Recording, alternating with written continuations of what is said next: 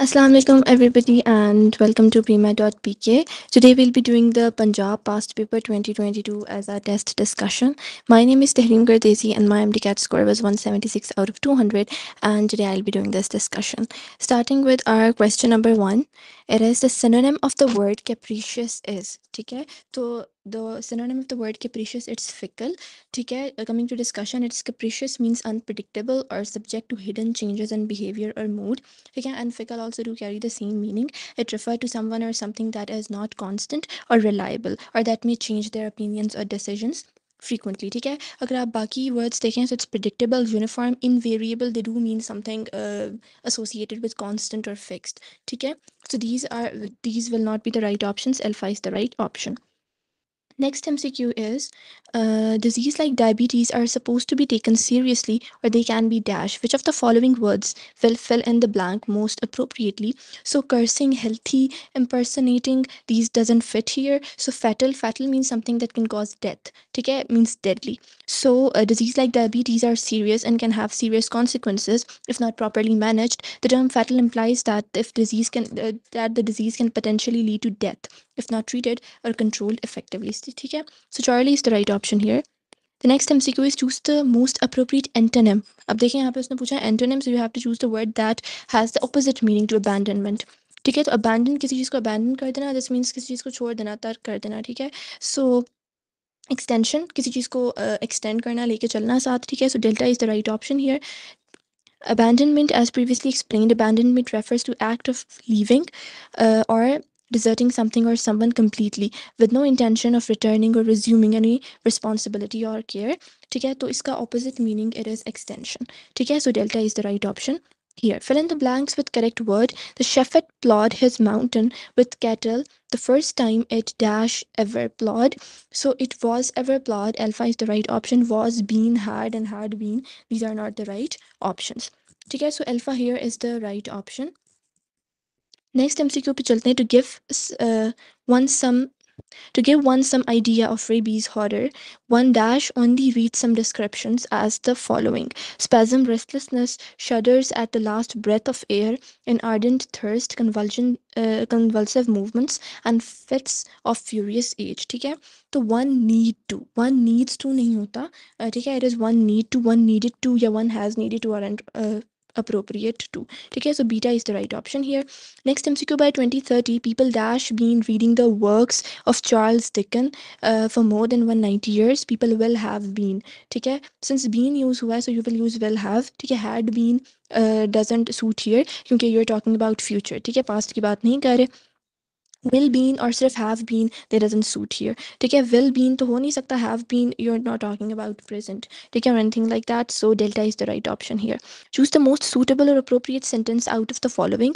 ठीक है, Penny did not let me to get my book. Penny was not letting me to get my book, and Penny had not left me get my book. ठीक है, so Charlie is the right option here. Penny did not let me get my book. ठीक है, so Charlie is the right option here.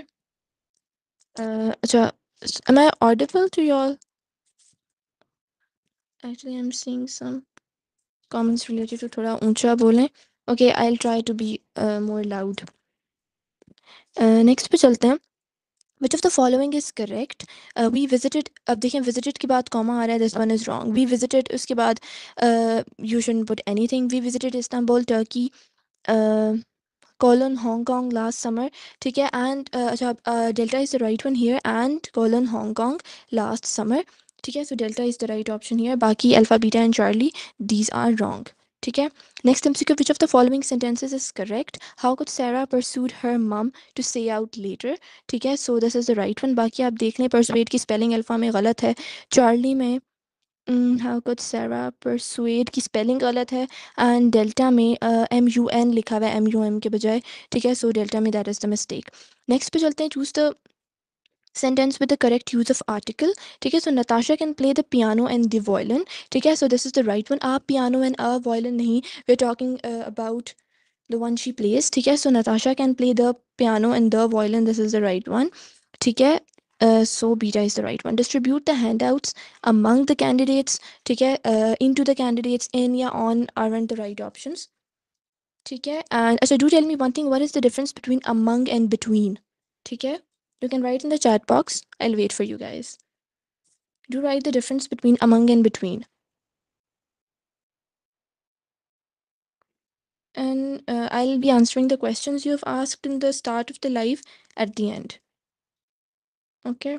So for now, I want you all to write me the difference between among and between. Then we'll move forward.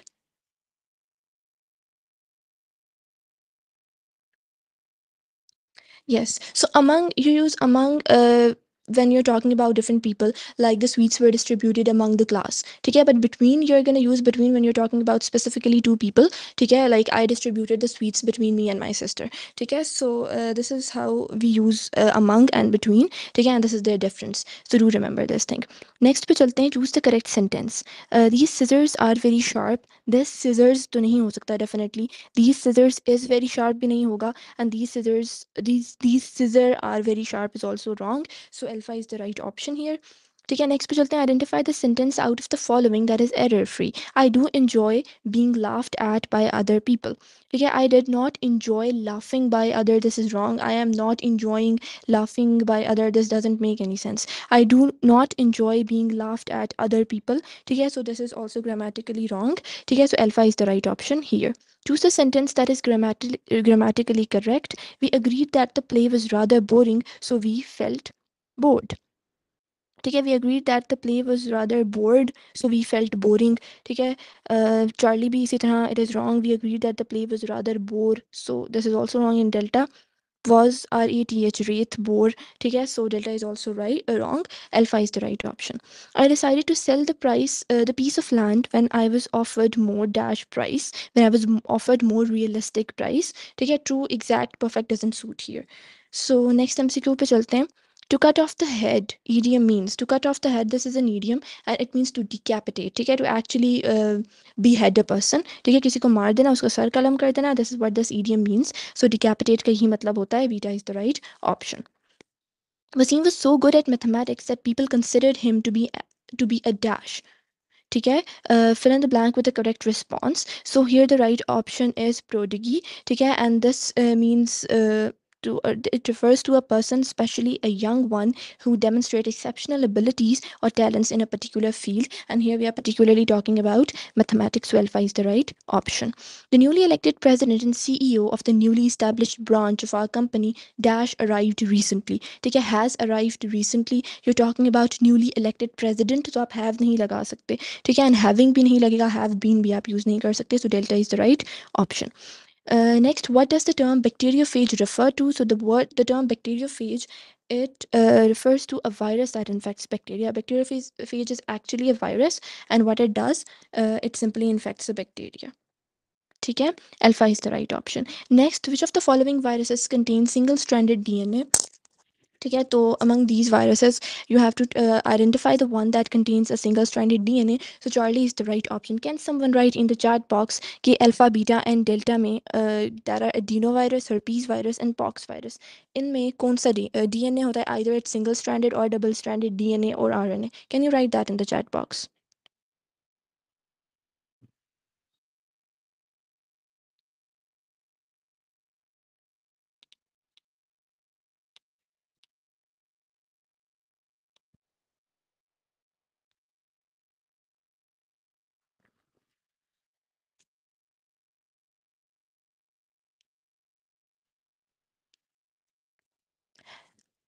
Yes, adenovirus, herpes virus, and pox virus, all these three are double-stranded DNA virus. ठीक है, and parvovirus is the only one here that is single-stranded DNA virus. ठीक है, then moving to the next question. It is how many tail fibers are attached to end plate of a bacteriophage. So when talking about a bacteriophage, तो उसकी end plate पे आपके पास कितने tell fibres attach होते हैं? So there are 6 tell fibres that are attach to the end plate. You can see the diagram.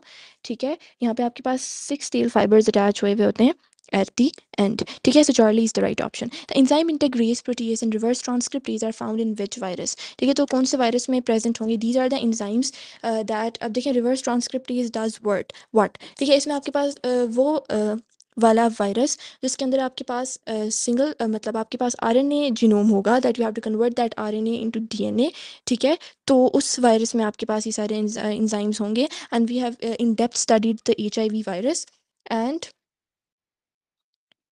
HIV virus में आपके पास क्या होता है? जो एंजाइम होता है इंटीग्रेस proteases and reverse transcriptase, that is present. ठीक है, so moving to next question. What is the end product of glucose bye yeast and anaerobic respiration? ठीक है, तो ग्लूकोज का एंड प्रोडक्ट क्या होता है when there is an anaerobic respiration? So it is ethanol plus carbon dioxide. ठीक है, फिर नेक्स्ट एमसीक्यू पे चलते हैं. तो each career in electron transport chain is first dash and then dash. ठीक है, तो इलेक्ट्रॉन ट्रांसपोर्ट चेन का कैरियर है. So what first of all, सबसे पहले तो वो गेन करेगा इलेक्ट्रॉन. ठीक है, क्योंकि it has to gain the electron and then transport the electron to where it has to carry it. And वहाँ पे जाके वो क्या कर देगा? लूज़ कर देगा इलेक्ट्रॉन. तो जब आप गेन करते हैं इलेक्ट्रॉन, दैट इज़ रिडक्शन. ठीक है, gain of electron is reduction and loss of electron is oxidation. ठीक है, तो सबसे पहले वो रिड्यूस होगा, after that it will be oxidised. ठीक है, so delta is the right option here. Next पे चलते हैं. Electron transport chain explains. So electron transport chain explain the mechanism of ATP synthesis. This is a simple one. ठीक है, Z scheme, photolysis, photophosphorylation इनको explain नहीं करता है. Delta is the right option. Electron transport chain is actually key component in the mechanism of ATP synthesis during oxidative photophosphorylation, which is the final stage of cellular respiration. जो आपका electron transport chain है, it creates a proton gradient across the inner mitochondrial membrane. ठीक है, and this gradient drives the synthesis of ATP through the action of ATP synthetase. ठीक है, next पे चलते हैं. Which is the colour of chlorophyll B molecule? ठीक है, तो क्लोरोफिल बी का कलर होता है, it is yellowish green. Beta is the right option. Upon initial hydrolysis starch yield. ठीक है, तो वी ऑल नो दिस. ये रिएक्शन कहाँ हो रहा है? This reaction is actually taking place in your mouth. ठीक है, this is this is the first thing that is digested when we eat something. ठीक है, तो सबसे पहले आपके पास जो स्टार्च है इसको डाइजेस्ट कर रहे हैं किसमें? Using the enzyme. हम कौन सा एंजाइम यूज़ करें? We are using सिलिवरी amylase. ठीक है, and we are using that enzyme and हम स्टार्च को ब्रेक डाउन करें इनटू माल्टोस. ठीक है, so upon the initial hydrolysis, you have done the initial hydrolysis of starch, it yields maltose. ठीक है, alpha is the right option. Next पे चलते हैं. Human bone contain dash percent of water, so it is written in your book. ठीक है, so it contain 20% of water. ठीक है, next पे चलते हैं. सो सेइंग 26 रिपीट करते हैं. So what is the colour of chlorophyll B molecule? So it is chlorophyll B is a secondary pigment and it absorb light primarily in blue and red orange wavelength. और इसका yellowish green colour होता है. You need to understand one thing that जब ये इस तरह पूछा जाए तो यू नीड टू अंडरस्टैंड कि क्वेश्चन में वो क्या पूछ रहे हैं, कि उसका कलर क्या होता है या वो एब्जॉर्ब क्या करता है, वो या क्या चीज़ पूछ रहा है. ठीक है, तो एक्चुअली जो क्लोरोफिल बी है that absorb the light primarily in blue and red orange wavelengths. ठीक है, and it gives yellowish green color. ठीक है, सो अब नेक्स्ट पे चलते हैं. ये वाला एमसीक्यू हमने कर लिया. The unique 3 dimensional shape of the fully folded polypeptide, it constitutes tertiary structure of protein. ठीक है, आपके पास 3D शेप है एंड फुली फोल्डेड पॉलीपेप्टाइड, आपके पास सिंगल पॉलीपेप्टाइड है. ठीक है, टर्शरी स्ट्रक्चर है ये. Charlie is the right option. ठीक है, नेक्स्ट पे चलते हैं. Butyric acid is a dash carbon fatty acid. So we all know that butyric acid is a 4 carbon fatty acid. ठीक है, नेक्स्ट पे चलते हैं. Which of the following is a conjugated molecule? So protein is not conjugated, neither is lipid and vitamin is also not conjugated one. ठीक है, glycoprotein is a conjugated molecule. ठीक है, it is composed of proteins and carbohydrate. ठीक है, सो Charlie is the right option. Hydrolysis process is the reverse of. ठीक है, तो जो हाइड्रोलिसिस है it is a reverse process of condensation. Condensation को आप डिहाइड्रेशन सिंथेसिस भी कहते हैं. ठीक है, यानी आपके पास वाटर मॉलिक्यूल रिलीज हो जाता है एंड आपके पास जो 2 मोनोमर्स हैं वो मिलके एक डाइमर बना लेते हैं एंड इफ ज़्यादा मॉलिक्यूल्स जुड़ेंगे तो you are gonna get a polymer. ठीक है, सो ये this is the opposite of hydrolysis. Hydrolysis में क्या हो रहा होता है? You are using water to break down substance. ठीक है, and in condensation you do join 2 substances and as a result yield a water molecule. ठीक है, so beta is the right option here. Proteins are a Proteins are the main dash of the cell, so they are the structural components. ठीक है, main structural components of cell are proteins. Proteins play crucial roles as main structural components. जिस तरह आपके पास जो cytoskeleton होता है, it is also involved. The proteins are also involved in forming of cytoskeleton, and cytoskeleton is very essential in providing the structural support to the cell. ठीक है, so Charlie is the right option. ठीक है, next पे चलते हैं. Cell wall में B absent in which of the following. तो Bactrian atria में आपके पास जिस तरह like mycoplasma is a bacteria, ठीक है, it is the smallest bacteria, ठीक है, इसके अंदर सेल वॉल नहीं होती. बाकी when talking about plants, algae and fungi, दो they do have cell wall. Plants की सेलुलोज की बनी हुई होती है, एल्जी की भी आपके पास सेलुलोज ही की बनी हुई होती है, एंड फंजाई की जो सेल वॉल होती है it is made up of चाइटिन. ठीक है, and bacteria they do have a cell wall, peptidoglycan की बनी हुई होती है, but some bacteria don't have the cell wall. ठीक है, नेक्स्ट पे चलते हैं. Dash are the structures formed by invagination of plasma membrane and have been associated with the cell division and DNA replication in prokaryotic cell. ठीक है, so we all know that prokaryotic cells do not have a proper nucleus. ठीक है, सो उनकी cell division and DNA replication can't happen in the nucleus. ठीक है, तो for them they do have special structures called mesosomes. ठीक है, वहीं पे उनकी डीएनए रेप्लिकेशन भी हो रही होती है, वहीं पे उनकी सेल डिवीजन भी हो रही होती है. So beta is the right option here. ठीक है, नेक्स्ट पे चलते हैं. Which of the following are single membranes organelles. ठीक है, तो अगर आप इन ऑप्शंस में देखें तो alpha mitochondria is not a single membranes, इसकी दो मेम्ब्रेन्स होती हैं. ठीक है, बीटा में भी आपके पास mitochondria is an option, and delta में भी mitochondria is an option. So Charlie is the right one. Golgi bodies, lysosomes and endoplasmic reticulum, they are single membranes. ठीक है, सो Charlie is the right option. Next पे चलते हैं. Movement of molecules against the concentration gradient. आप against the concentration gradient जा रहे हैं, ठीक है, तो आपको एनर्जी खुद से प्रोवाइड करनी पड़ेगी, and that energy is in the form of ATP.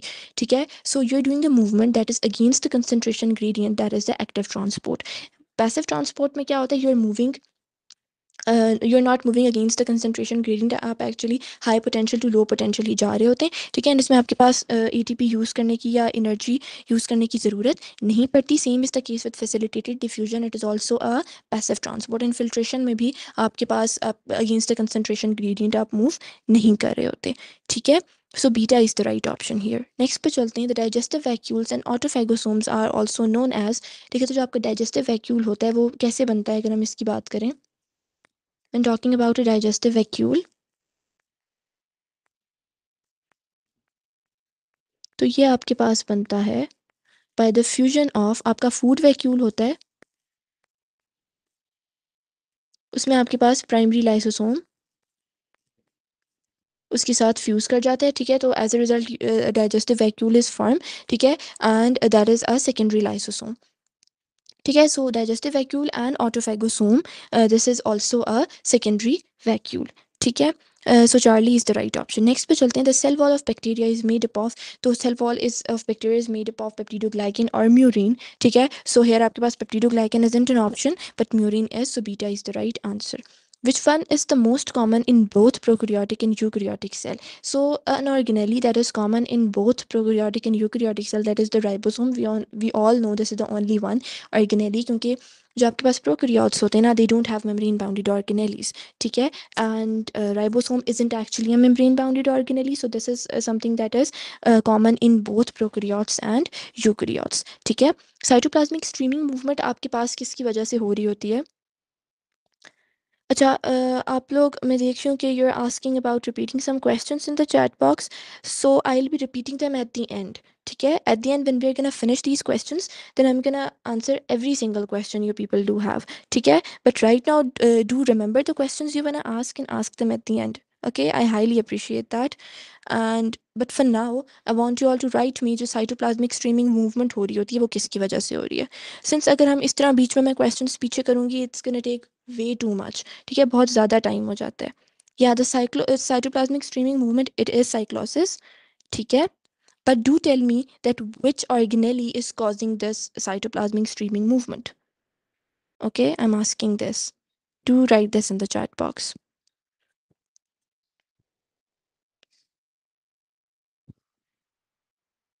Yeah, microfilaments. So microfilaments are responsible for the cytoplasmic streaming movement जो cyclosis हो रही होती है. ठीक है, तो आपके पास जो microfilaments होते हैं, these are not present in the prokaryote. ठीक है, and binary fission, this is not common in prokaryotes and eukaryotes. ठीक है, जो माइक्रो बाइनरी फिशन है, this is only happening in the bacteria, ठीक है, प्रोकैरियोट्स में हो रही होती है. व्हेन टॉकिंग अबाउट यूकैरियोट्स, तो eukaryotes divide by mitosis and meiosis, it depends कि कौन से सेल में डिवीजन हो रही है. And nuclear envelope, since prokaryotes don't have a nucleus, so they are not gonna have nuclear envelope either, ठीक है. सो आपके पास यहाँ पे beta is the right option. There is no clear difference between the dendrites and axon in a sensory neuron accept, ठीक है. This question also need a little explanation, ठीक है. जो एक्सप्लेनेशन वाले क्वेश्चन है, आई एम गोना एक्सप्लेन दम. Do tell me one thing, that what is the nature of sensory neurons? Sensory neurons कौन से neurons होते हैं? What type of neuron makes a sensory neuron?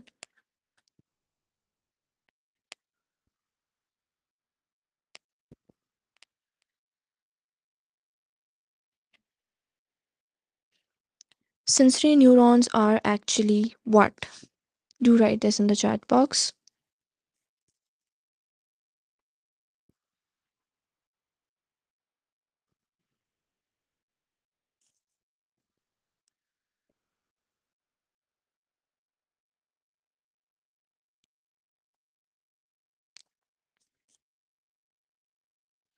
Okay, तो मैं बता देती हूँ. Sensory neurons are actually the pseudo unipolar neurons, ठीक है. एंड जो उनके दरमियान में, उनके डेंड्राइट्स एंड एक्सॉन्स के दरमियान में डिफरेंस होता है, that is the terminal portion, ठीक है. The main difference between the dendrites and axon lies in the terminal portion. Dendrites have numerous branches at their terminals which receive the signal from other neurons and transmit them towards the cell body, whereas axon has a single branch, and they call the axon terminal, which transmit the signals away from the cell body to other neurons or effector cells, ठीक है. So here, terminal portion, Charlie is the right option.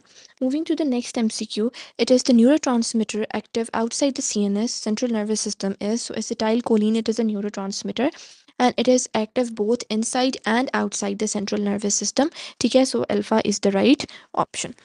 Next पे चलते हैं. Hormone that plays a major role in social bonding, child birth, milk ejection and sexual reproduction, so that is oxytocin, ठीक है. Beta is the right option. Next MCQ is hormone produced by placenta. So placenta doesn't produce FSH or LH or testosterone. ठीक है, it produces progesterone. ठीक है, that helps in maintaining the pregnancy. ठीक है, so Charlie is the right option. The middle layer of meninges is, ठीक है, तो अगर मैं outer to inner layer की बात करूँ in meninges, so you get it is pia matter, then you have arachnoid matter, and at the end you have dura matter.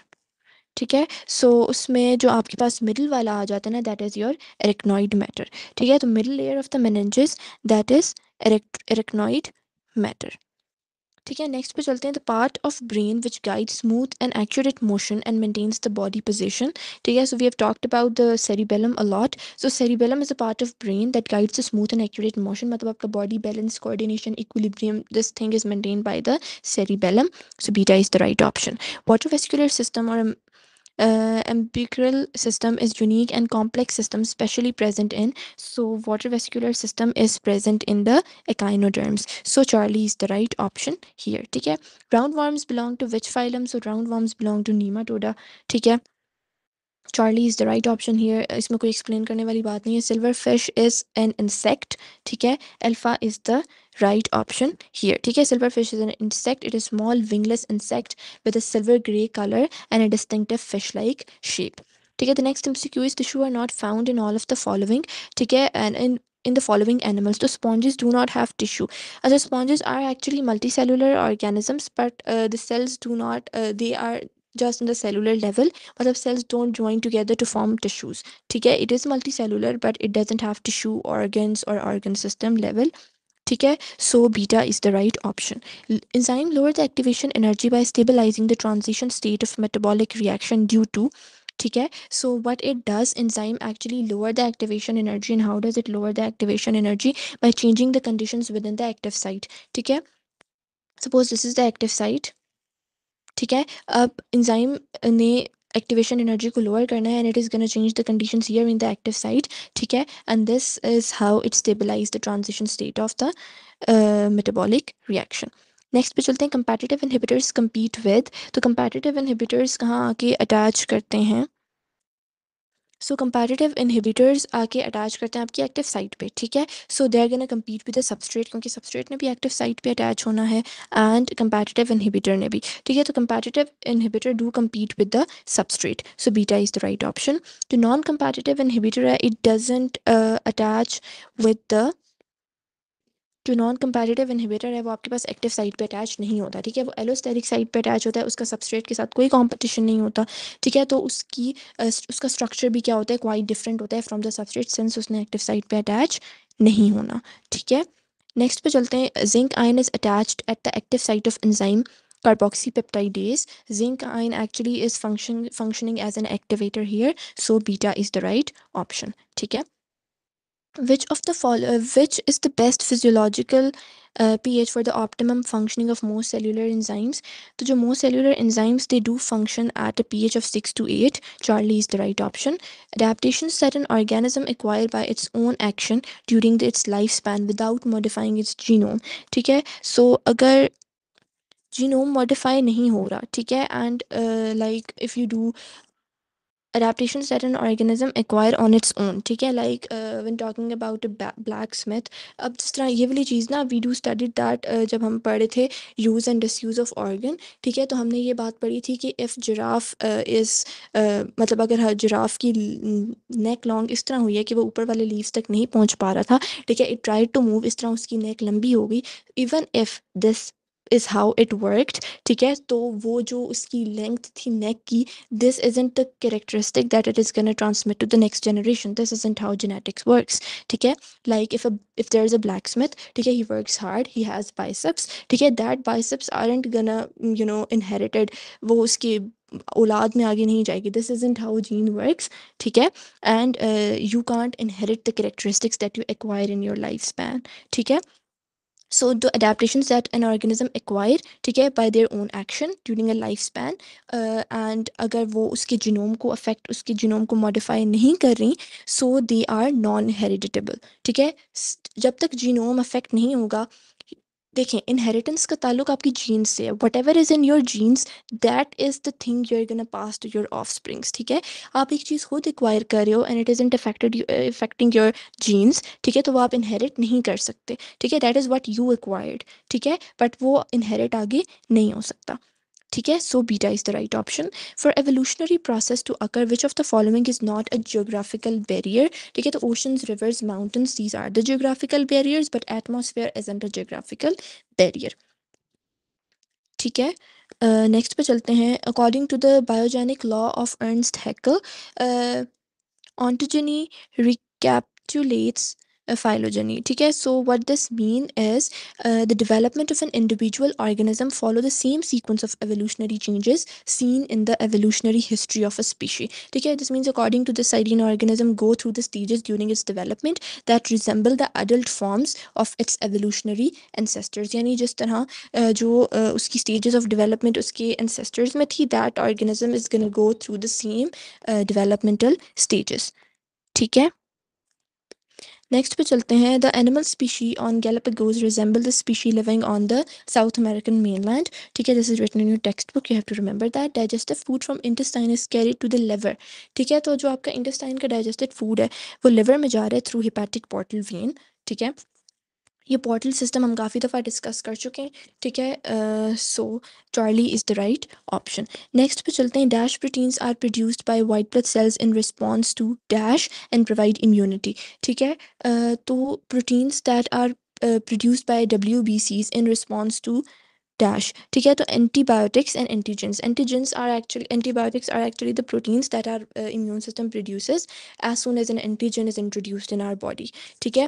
and what is the function of it, ये क्या करता है, immunity provide करता है. so delta is the right option. The lymphatic vessel of a body empty the lymph into the bloodstream at, ठीक है. तो जो lymphatic vessels हैं they do empty the lymph into the blood, ठीक है, वो blood में lymph को empty करते हैं at that is the subclavian vein, ठीक है. सो Charlie is the right option here. The flow of blood in the capillary is adjusted bye, ठीक है. तो जो कैपिलरीज के अंदर ब्लड फ्लो कर रहा है वो आप किस तरह एडजस्ट करोगे, using the pre capillary sphincters. Valves आपके पास सिर्फ वेन्स के अंदर होते हैं, आर्टरीज के अंदर या कैपिलरीज के अंदर वेल्व्स नहीं होते, ठीक है.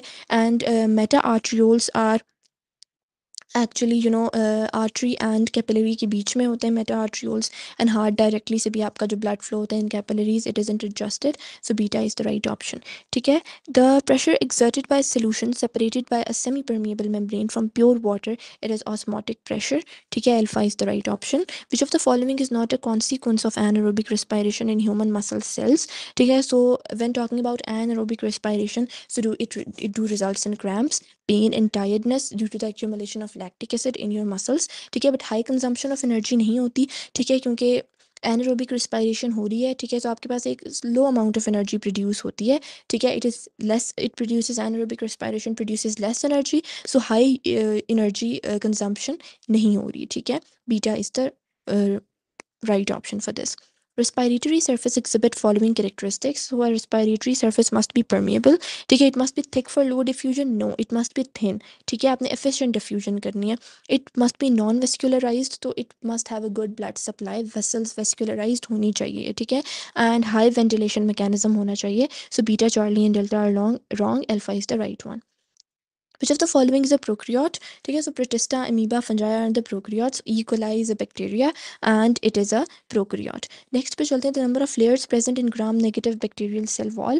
ठीक है, तो जो gram negative bacterial cell wall है उसके अंदर आपके पास कितनी layers present है? There are 3 layers. ठीक है, 3 principal layers होती हैं in the envelope. The outer membrane है, peptidoglycan cell wall है, and then you do have cytoplasmic or inner membrane. These are the 3 layers present.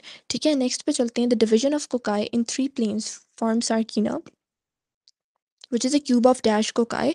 So sarcina is a cube of 8 cocci. ठीक है, Charlie is the right option.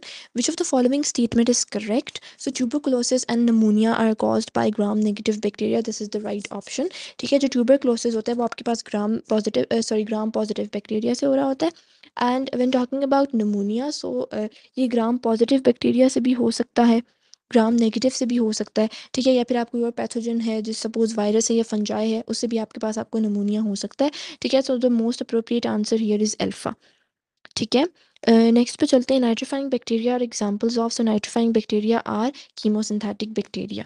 ठीक है, nitrifying bacteria are actually the examples of chemosynthetic bacteria. They are the group of bacteria that plays a crucial role in the nitrogen cycle by converting the ammonia into nitrites and further into nitrates. ठीक है, these bacteria obtain the energy from the metabolic processes through chemosynthesis, which involves the oxidation of inorganic compounds. Inorganic compounds को oxidize करते हैं.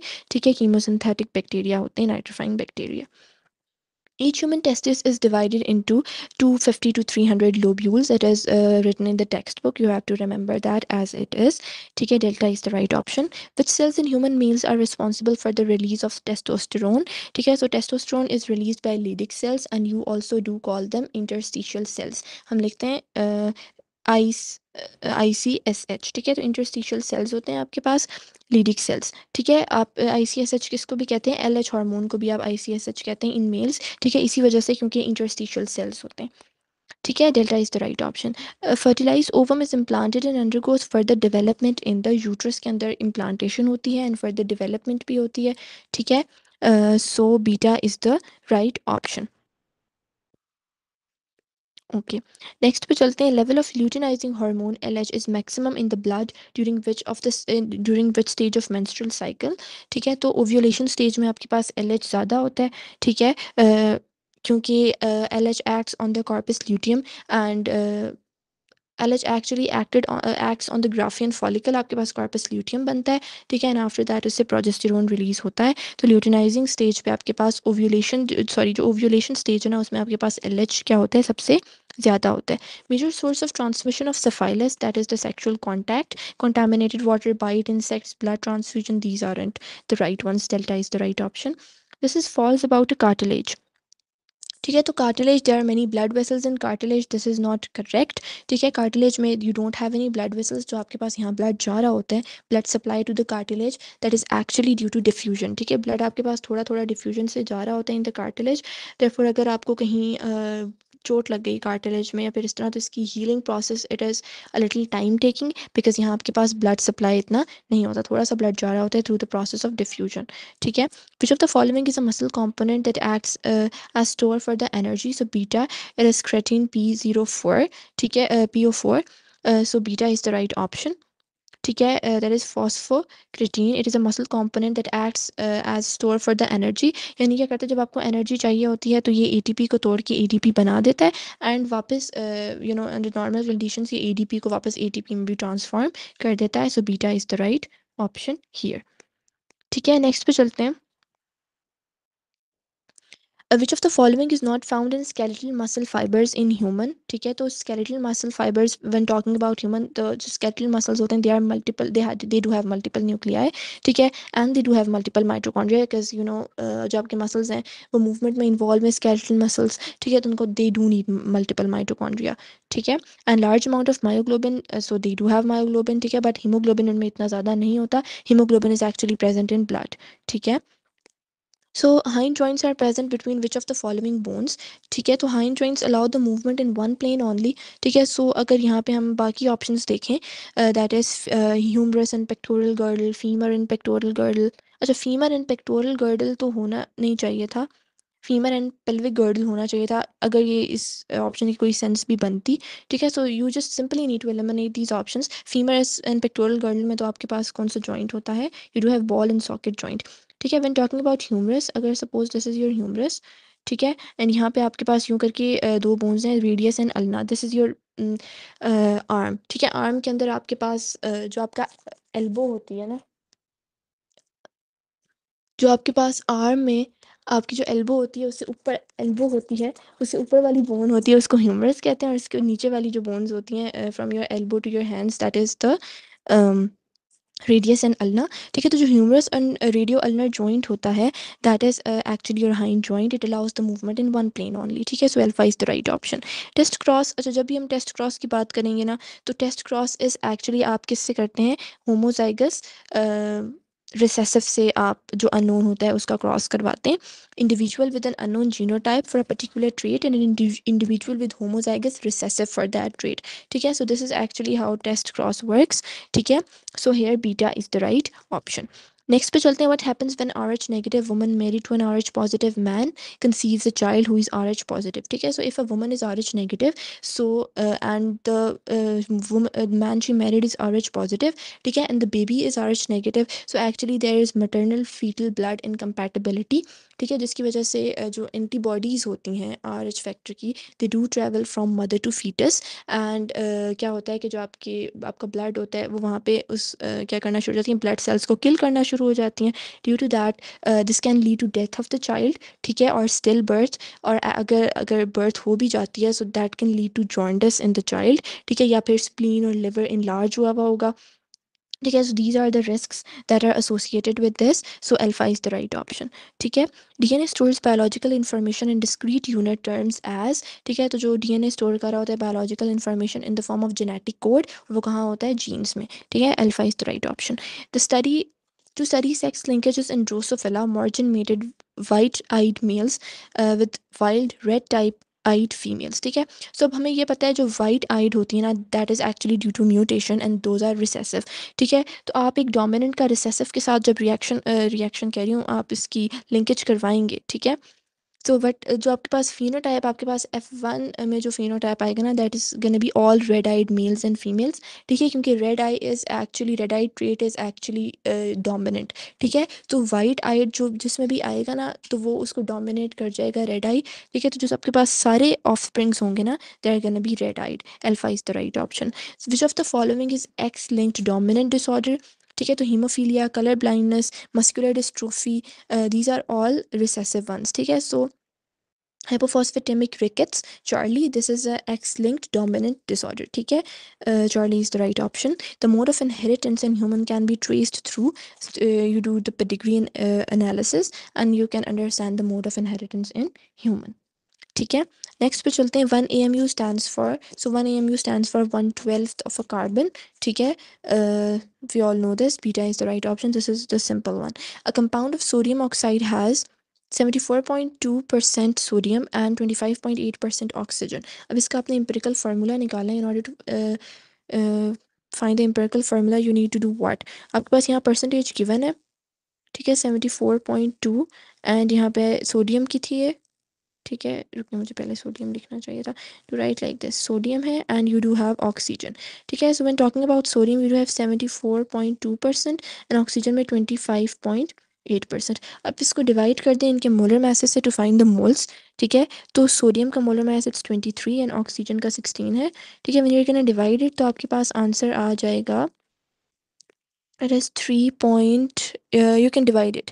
ठीक है, तो आपके पास answer कितना आ जाएगा 3.23। ठीक है, एंड इसको आप डिवाइड करेंगे तो आपके पास आ जाएगा 1.61।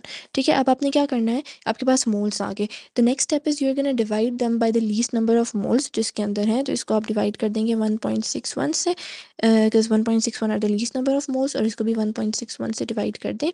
ठीक है, तो यहाँ आपके पास आ जाएगा 2 एंड यहाँ आपके पास आ जाएगा 1। सो आपके पास रेशो आ गया 2:1। तो आप देख लें सोडियम आप यूँ लिखेंगे Na2O1 या ओ के साथ कुछ भी ना लिखें। सो Charlie here is the right option.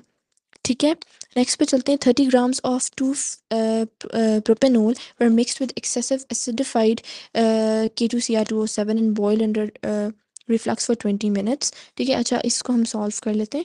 इसको आप सबसे पहले यहाँ पे रिएक्शन लिखेंगे, this is the reaction we have studied this in the organic chemistry.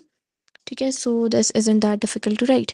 आपके पास 2 प्रोपेनोन है, सबसे पहले आप करें मीथ ईथ प्रोप एंड जो कार्बन नंबर 2 है उसके साथ आप लगा दें OH।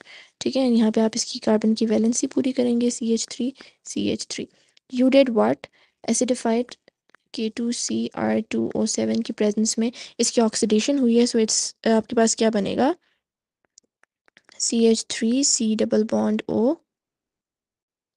ठीक है, यानी आपने सेकेंडरी अल्कोहल है इसकी ऑक्सीडेशन की तो आपके पास कीटोन बनेगा। ठीक है, आई कांट राइट हियर, लेकिन ये आप इस तरह रिएक्शन इसको लिख दो। ठीक है, अब इसका भी 1 मोल है, इसका भी 1 मोल है। I can't find space to right. अच्छा ठीक है, अब उसने आपको जो मेजरमेंट्स दी हैं वो ये कह रहे हैं 30 ग्राम है आपके पास। तो आप जब इसके मोल्स फाइंड करेंगे तो when talking about the molar mass, so you need to find the molar mass of propan2ol, that is 60 ग्राम। ठीक है, तो इसका molar mass you can find it. आपने इसको इसके मोलर मैस से डिवाइड करके मोल्स निकाल देना है। So you are gonna have 1/2, that is 0.5 moles. ठीक है, आपके पास 0.5 मोल्स आ गए। ठीक है, तो अब जो ये है, सिंस अगर आप इनका रेशो लेंगे तो आप यूँ करेंगे कि अल्कोहल भी आपके पास जब when we were doing the reaction तो आपने 1 मोल लिया था एंड आपके पास कीटोन प्रोड्यूस हुई थी, दैट वाज आल्सो 1 मोल। ठीक है, सो अब 0.5 मोल अल्कोहल है तो आपके पास कीटोन भी कितनी प्रोड्यूस होगी, 0.5 मोल। ठीक है, तो आपके पास इसके नंबर ऑफ मोल्स तो आ गए। ठीक है, I am gonna erase this. ठीक है, आपके पास जो कीटोन प्रोड्यूस हुई उसके नंबर ऑफ मोल्स आ गए। अब आपने उसका मास फाइंड करना है। तो ketone you get propane two own. ठीक है, दैट इज़ द कीटोन जो इससे प्रोड्यूस हुई, उसके मोल्स आपके पास इतने आ गए। तो हम करेंगे number of moles is equals to mass divided by molar mass. तो 0.5 इज इक्वल्स टू मैस आपने फाइंड करनी है, डिवाइड कर देंगे इसका molar mass, you can find it, it's 58। ठीक है, एंड जब आप इसे मल्टीप्लाई करेंगे so you are gonna get 8 5 are 40, 04 carry 25 26 27 28 29, so you get 29.0। ठीक है, तो आपके पास ये मैस प्रोड्यूस हो रहा है। ठीक है, बट अब देखें गलती यहाँ बच्चे क्या करेंगे, आप देखेंगे डेल्टा में आपके पास ऑप्शन आ रहा है दैट इज़ 29। ठीक है, तो आपने फ़ौरन डेल्टा कर दिया, नो। आप क्वेश्चन पढ़ें, उसने लिखा हुआ है the yield of the product is 75%। ठीक है, सो यील्ड वाजंट 100%, इसका मतलब आपके पास 100% प्रोडक्ट नहीं बना। कितना बना है, जस्ट 75% प्रोडक्ट प्रोड्यूस हुआ है। तो अब आप इस मैथ्स का 75% निकालेंगे टू फाइंड आपके पास 75% यील्ड। ठीक है, तो आप करेंगे 75 डिवाइडेड बाय 100, इसको आप मल्टीप्लाई कर देंगे 29 से। ठीक है, तो all you need to do is just multiply them.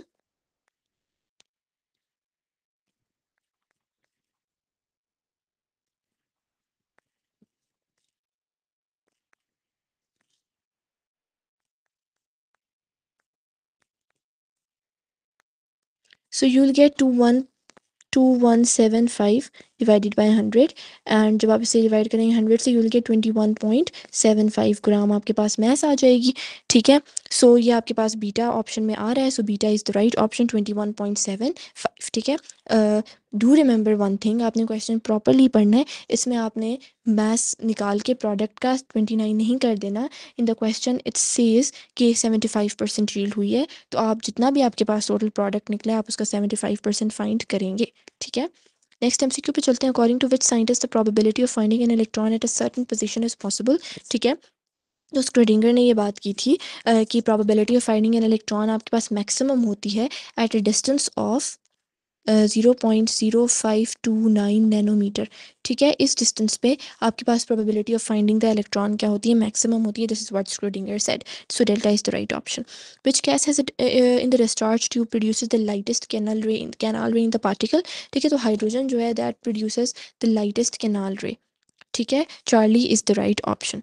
ठीक है, मतलब चार्ज टू मास रेशो की अगर हम बात करें तो चार्ज टू मास रेशो आपके पास इन्वर्सली प्रोपोर्शनल है मास की. ठीक है, तो मास आपके पास सबसे कम किसका है, हाइड्रोजन का. सो इसकी चार्ज टू मास रेशो सबसे ज़्यादा कम होगी. ठीक है, which element has the ground state electronic configuration of this. ठीक है, तो आप इनकी ग्राउंड स्टेट इलेक्ट्रॉनिक कन्फिगरेशन आपने देखनी है. इसमें आप देखिए इलेक्ट्रॉन कितने, 18 इलेक्ट्रॉन है. यू कैन ऐड दम. ठीक है, 6 6 12 13 14 15 16 17 18. ठीक है, you do have 18 electrons and 18 electrons आपके पास किस में होते हैं, एटॉमिक नंबर 18 किसका होता है, आर्गॉन का. So alpha is the right option. What is the proton atomic number of an element that has 4 unpaired electron in its ground state. तो हम कहते हैं ground state में 4 unpaired electrons होने चाहिए. ठीक है, अब हम इसको किस तरह फाइंड करेंगे, हम यहाँ पे लिख देते हैं. सबसे पहले आपके पास 6 इलेक्ट्रॉन्स हैं, तो अगर हम उसकी इलेक्ट्रॉनिक कन्फिग्रेशन करें, we are gonna get 1s2 2s2 2p2. तो इसमें आपके पास अनपेयर्ड इलेक्ट्रॉन तो 2 हैं. ठीक है, नेक्स्ट आपके पास 14 है, तो हम ऐसे करते हैं 1s2 2s2 2p6 3s2 3p2. ठीक है, तो आपके पास 14 इलेक्ट्रॉन अकोमोडेट हो गए. इसमें भी आपके पास 2 अनपेयर्ड इलेक्ट्रॉन है इन द पी 3p. ठीक है, नेक्स्ट आपके पास आ जाते हैं 22 पे. सो इसमें हम करते हैं 1s2 2s2 2p6 3s2 3p6 18 electron हो गए. आपके पास रह गए 5 इलेक्ट्रॉन्स 4 इलेक्ट्रॉन्स. ठीक है, तो 4s2 और 2 इलेक्ट्रॉन रह गए, तो आपके पास 3d2 हो जाएगा. इसमें भी आपके पास 2 अनपेयर्ड इलेक्ट्रॉन है. 26 की अगर हम बात करें तो इसी में आपने ऐड कर देने, इसी में आप ऐड कर दें 3d में 4 और इलेक्ट्रॉन ऐड कर दें. ठीक है, 3d2 है, अब आपके पास कितना हो जाएगा, 3d6 हो जाएगा. अब हम 3d6 को देखते हैं. ठीक है, यहाँ तक तो होप आई एम क्लियर. ठीक है, यहाँ तक तो हमने अभी ऊपर वालों का निकाल के हमने ये ऑप्शंस क्या कर दिए, एलिमिनेट कर दिए. अब हमारे पास 3d6 आ रहा है ना. अब हम देखते हैं 3d6 में आपके पास 4 अनपेयर्ड इलेक्ट्रॉन्स कैसे हैं. ठीक है, तो अगर हम 3d6 को ड्रॉ करते हैं तो हम इसको ऐसे ड्रॉ करेंगे. डी में आपके पास कितने होते हैं, 1 2 3 4 5 ऑर्बिटल्स आ गए. ठीक है, एंड 6 इलेक्ट्रॉन्स आपने डालने हैं, तो आप 1 2 3 4 5 एंड 6 यूँ करके इलेक्ट्रॉन्स अकॉर्डिंग टू हुंस रूल आप डालेंगे. ठीक है, और अब देखें आपके पास कितने अनपेयर्ड इलेक्ट्रॉन रह गए, 1 2 3 4. तो इसका मतलब element having an atomic number 26, उसमें आपके पास 4 अनपेयर्ड इलेक्ट्रॉन्स होते हैं. ठीक है, सो उसने यही पूछा हुआ था इसमें 4 किसमें 4 अनपेयर्ड इलेक्ट्रॉन्स होंगे in the ground state. So delta is the right option. Gaseous mixture contain 9.2% of NH3, 22.6% nitrogen and 67.8% hydrogen. ठीक है, टोटल प्रेशर भी उसने आपको बता दिया है. अब आपने partial pressure of hydrogen find करना है. In order to find the partial pressure of hydrogen, आप हाइड्रोजन की percentage that is 67.8 divided by 100 कर देंगे परसेंटेज को एलिमिनेट करने के लिए, और आप उसे कर दें टोटल पार्शियल प्रेशर से मल्टीप्लाई, दैट इज 50. ठीक है, तो आप इसको इस तरह लिखते हैं, this is Charlie option. So Charlie is the right option. Next पे चलते हैं. If we want to raise the temperature of 1 mole of an ideal gas by 1 Kelvin, we have to provide how much amount of energy?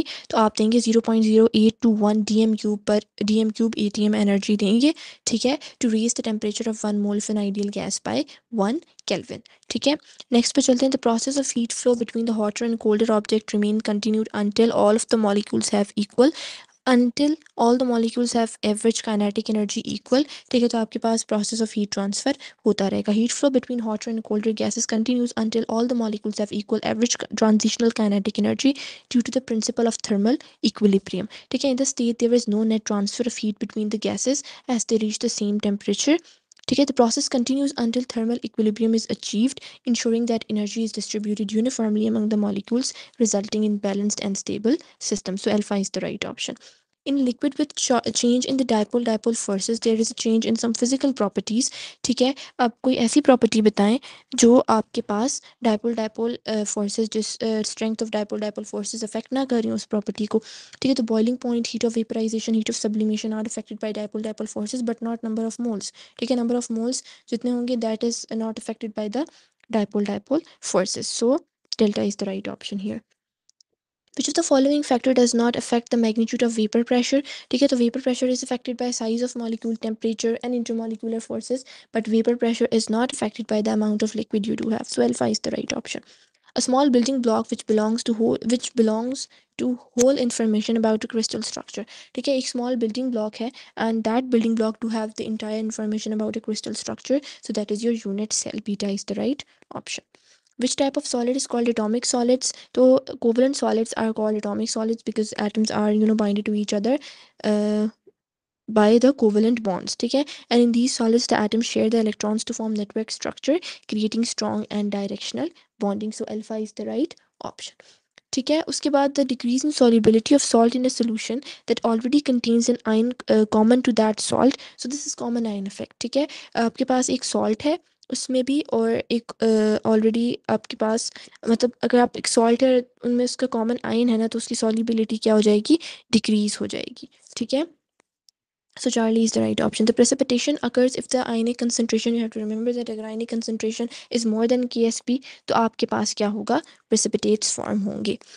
One can estimate the direction in which equilibrium will shift with the help of Le Chatelier principle. आपको इस चीज़ में बताता है. ठीक है, कि आपके पास equilibrium direction equilibrium की कहाँ होगी, व्हेन चेंजेस उसमें आप इम्पोज करेंगे. ठीक है, so alpha is the right option.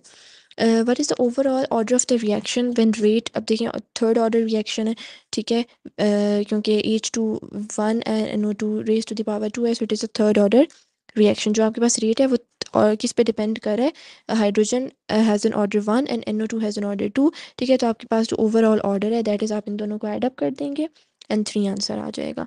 The catalyst in which the catalysis in which the catalyst and the reactants are in the same phase, तो homogeneous catalyst होगा. अगर same phase होगा, अगर different phase होगा, so that is going to be heterogeneous catalyst. Born-Haber cycle is used to determine the lattice energy of ionic compound. Born-Haber cycle is actually an application of Hess's law. ठीक है, Hess's law की application है. Charlie is the right option. Which of the following term is a state function? We all know enthalpy is a state function. Sublimation, decomposition, freezing, these are in the state functions. A photochemical cell is based upon which reaction? तो photochemical cell में आपके पास redox reaction हो रहे हैं, oxidation and reduction. These both reactions are occurring simultaneously. ठीक है, and we name them redox reaction. Beta is the right option. In which of the following oxygen show fractional oxidation number? ठीक है, तो we all know कि जो potassium होता है उसका oxidation number is +1. ठीक है, तो यहाँ पे ऑक्सीजन O2 है तो एक ऑक्सीजन का -1 होगा. एंड सिंस ऑक्सीजन आपके पास इन मॉलिक्यूल फॉर्म है तो आपके पास -1/2 आपके पास ऑक्सीडेशन स्टेट है. सो यहाँ पे इन दिस केस जो आपके पास ऑक्सीजन की जो ऑक्सीडेशन स्टेट है दैट इज़ इन फ्रैक्शन. ठीक है, सो Charlie is the right option. Which of the following element है स्मॉलर साइज? ठीक है, तो अब उसने पूछा है कौन से एलिमेंट का साइज स्मॉलर है. अगर हम यहाँ पीरियोडिक टेबल लिखते हैं, क्योंकि हाल ही ने की रब से फरियाद, डाउन द ग्रुप हम मूव करते हैं तो आपके पास एटॉमिक साइज क्या करता है, इंक्रीज करता है, क्योंकि आपके पास नंबर ऑफ शेल्स इंक्रीज कर रहे हैं. ठीक है, अब आप इन ऑप्शंस में देख लें, हाइड्रोजन तो नहीं है, लिथियम है. ठीक है, एंड बाकी Na, K and Rb, sodium है, पोटेशियम एंड रुबीडियम. या आप डाउन द ग्रुप जा रहे हैं तो इनका साइज इंक्रीज हो रहा है. ठीक है, तो लिथियम का सबसे कम है, then comes sodium, potassium and then rubidium. ठीक है, so lithium is the right option. It has the smallest size. ठीक है, among LiCl, BeCl2, NaCl and CsCl, compound with the greatest and least ionic character. ठीक है, तो जो ionic character है that depends on the electronegativity difference. ठीक है, अगर आपने किसी भी कभी आयनिक कैरेक्टर निकालना है, we need to consider the electronegativity difference. ठीक है, जिनका इलेक्ट्रोनेगेटिविटी डिफरेंस ज़्यादा होगा they do have a greater ionic character, while जिनका इलेक्ट्रोनेगेटिविटी डिफरेंस कम होगा तो they do have smaller ionic character. ठीक है, तो CS और Cl में आपके पास इलेक्ट्रोनेगेटिविटी डिफरेंस ज़्यादा है as compare to beryllium and chlorine. ठीक है, तो CsCl has the greatest ionic character. ठीक है, and BeCl2 has the least ionic character. Delta is the right option. ठीक है, फिर which statement describe the conversion of magnesium atoms to magnesium ions for ionic bond formation with chlorine. अब इसने chlorine के साथ bond बनाना है, this means it is gonna lose the electron. ठीक है, chlorine will gain the electron, chlorine is more electronegative then magnesium. ठीक है, magnesium के पास क्या हो रहा है, it is gonna lose electron. ठीक है, एंड इलेक्ट्रॉन जब आप लूज करते हैं तो उसे आप क्या कहते हैं, दैट इज ऑक्सीडेशन। ठीक है, तो द चेंज इज ऑक्सीडेशन, आपके पास ऑक्सीडेशन हो रही है because it there has been a loss of electron, क्योंकि उसने क्लोरीन के साथ बॉन्ड बनाना है, chlorine is gonna gain the electron, magnesium loose कर देगा। ठीक है, AB4 type with no lone pair. ठीक है, आपके पास AB4 टाइप मॉलिक्यूल बन रहा है and there is no lone pair, तो उसकी ज्योमेट्री आपके पास क्या होती है, रेगुलर टेट्राहेड्रन। ठीक है, so beta is the right option. Next पे चलते हैं, विच Y dimer of aluminium chloride is formed. ठीक है, तो जब एल्यूमिनियम क्लोराइड के हम डायमर की बात करते हैं तो let me try to draw a structure. ठीक है, ताकि आप लोगों को क्लियर हो सके। तो एल्यूमिनियम क्लोराइड का डायमर इस तरह बनता है, यू हैव एल्यूमिनियम हियर और इसके साथ आपके पास क्लोरीन अटैच है, लाइक दिस, क्लोरीन है, यहाँ पे क्लोरीन है। ठीक है, ऐसे करके क्लोरीन अटैच होती है। यहाँ पे आपके पास कोऑर्डिनेट कोवलेंट बॉन्ड बनता है। ठीक है, लाइक दिस, ऐसे करके। ठीक है, यानी जो क्लोरीन है वो अपने इलेक्ट्रॉन दे देता है, दोनों इलेक्ट्रॉन को इन्वॉल्व कर देता है in bond formation. Since aluminium के पास 3 इलेक्ट्रॉन थे, उसने 3 क्लोरीन के साथ बॉन्ड बना दिया। जो चौथा क्लोरीन के साथ बॉन्ड है ना, उसमें आपके पास इलेक्ट्रॉन डोनेट कौन कर रहा है, क्लोरीन।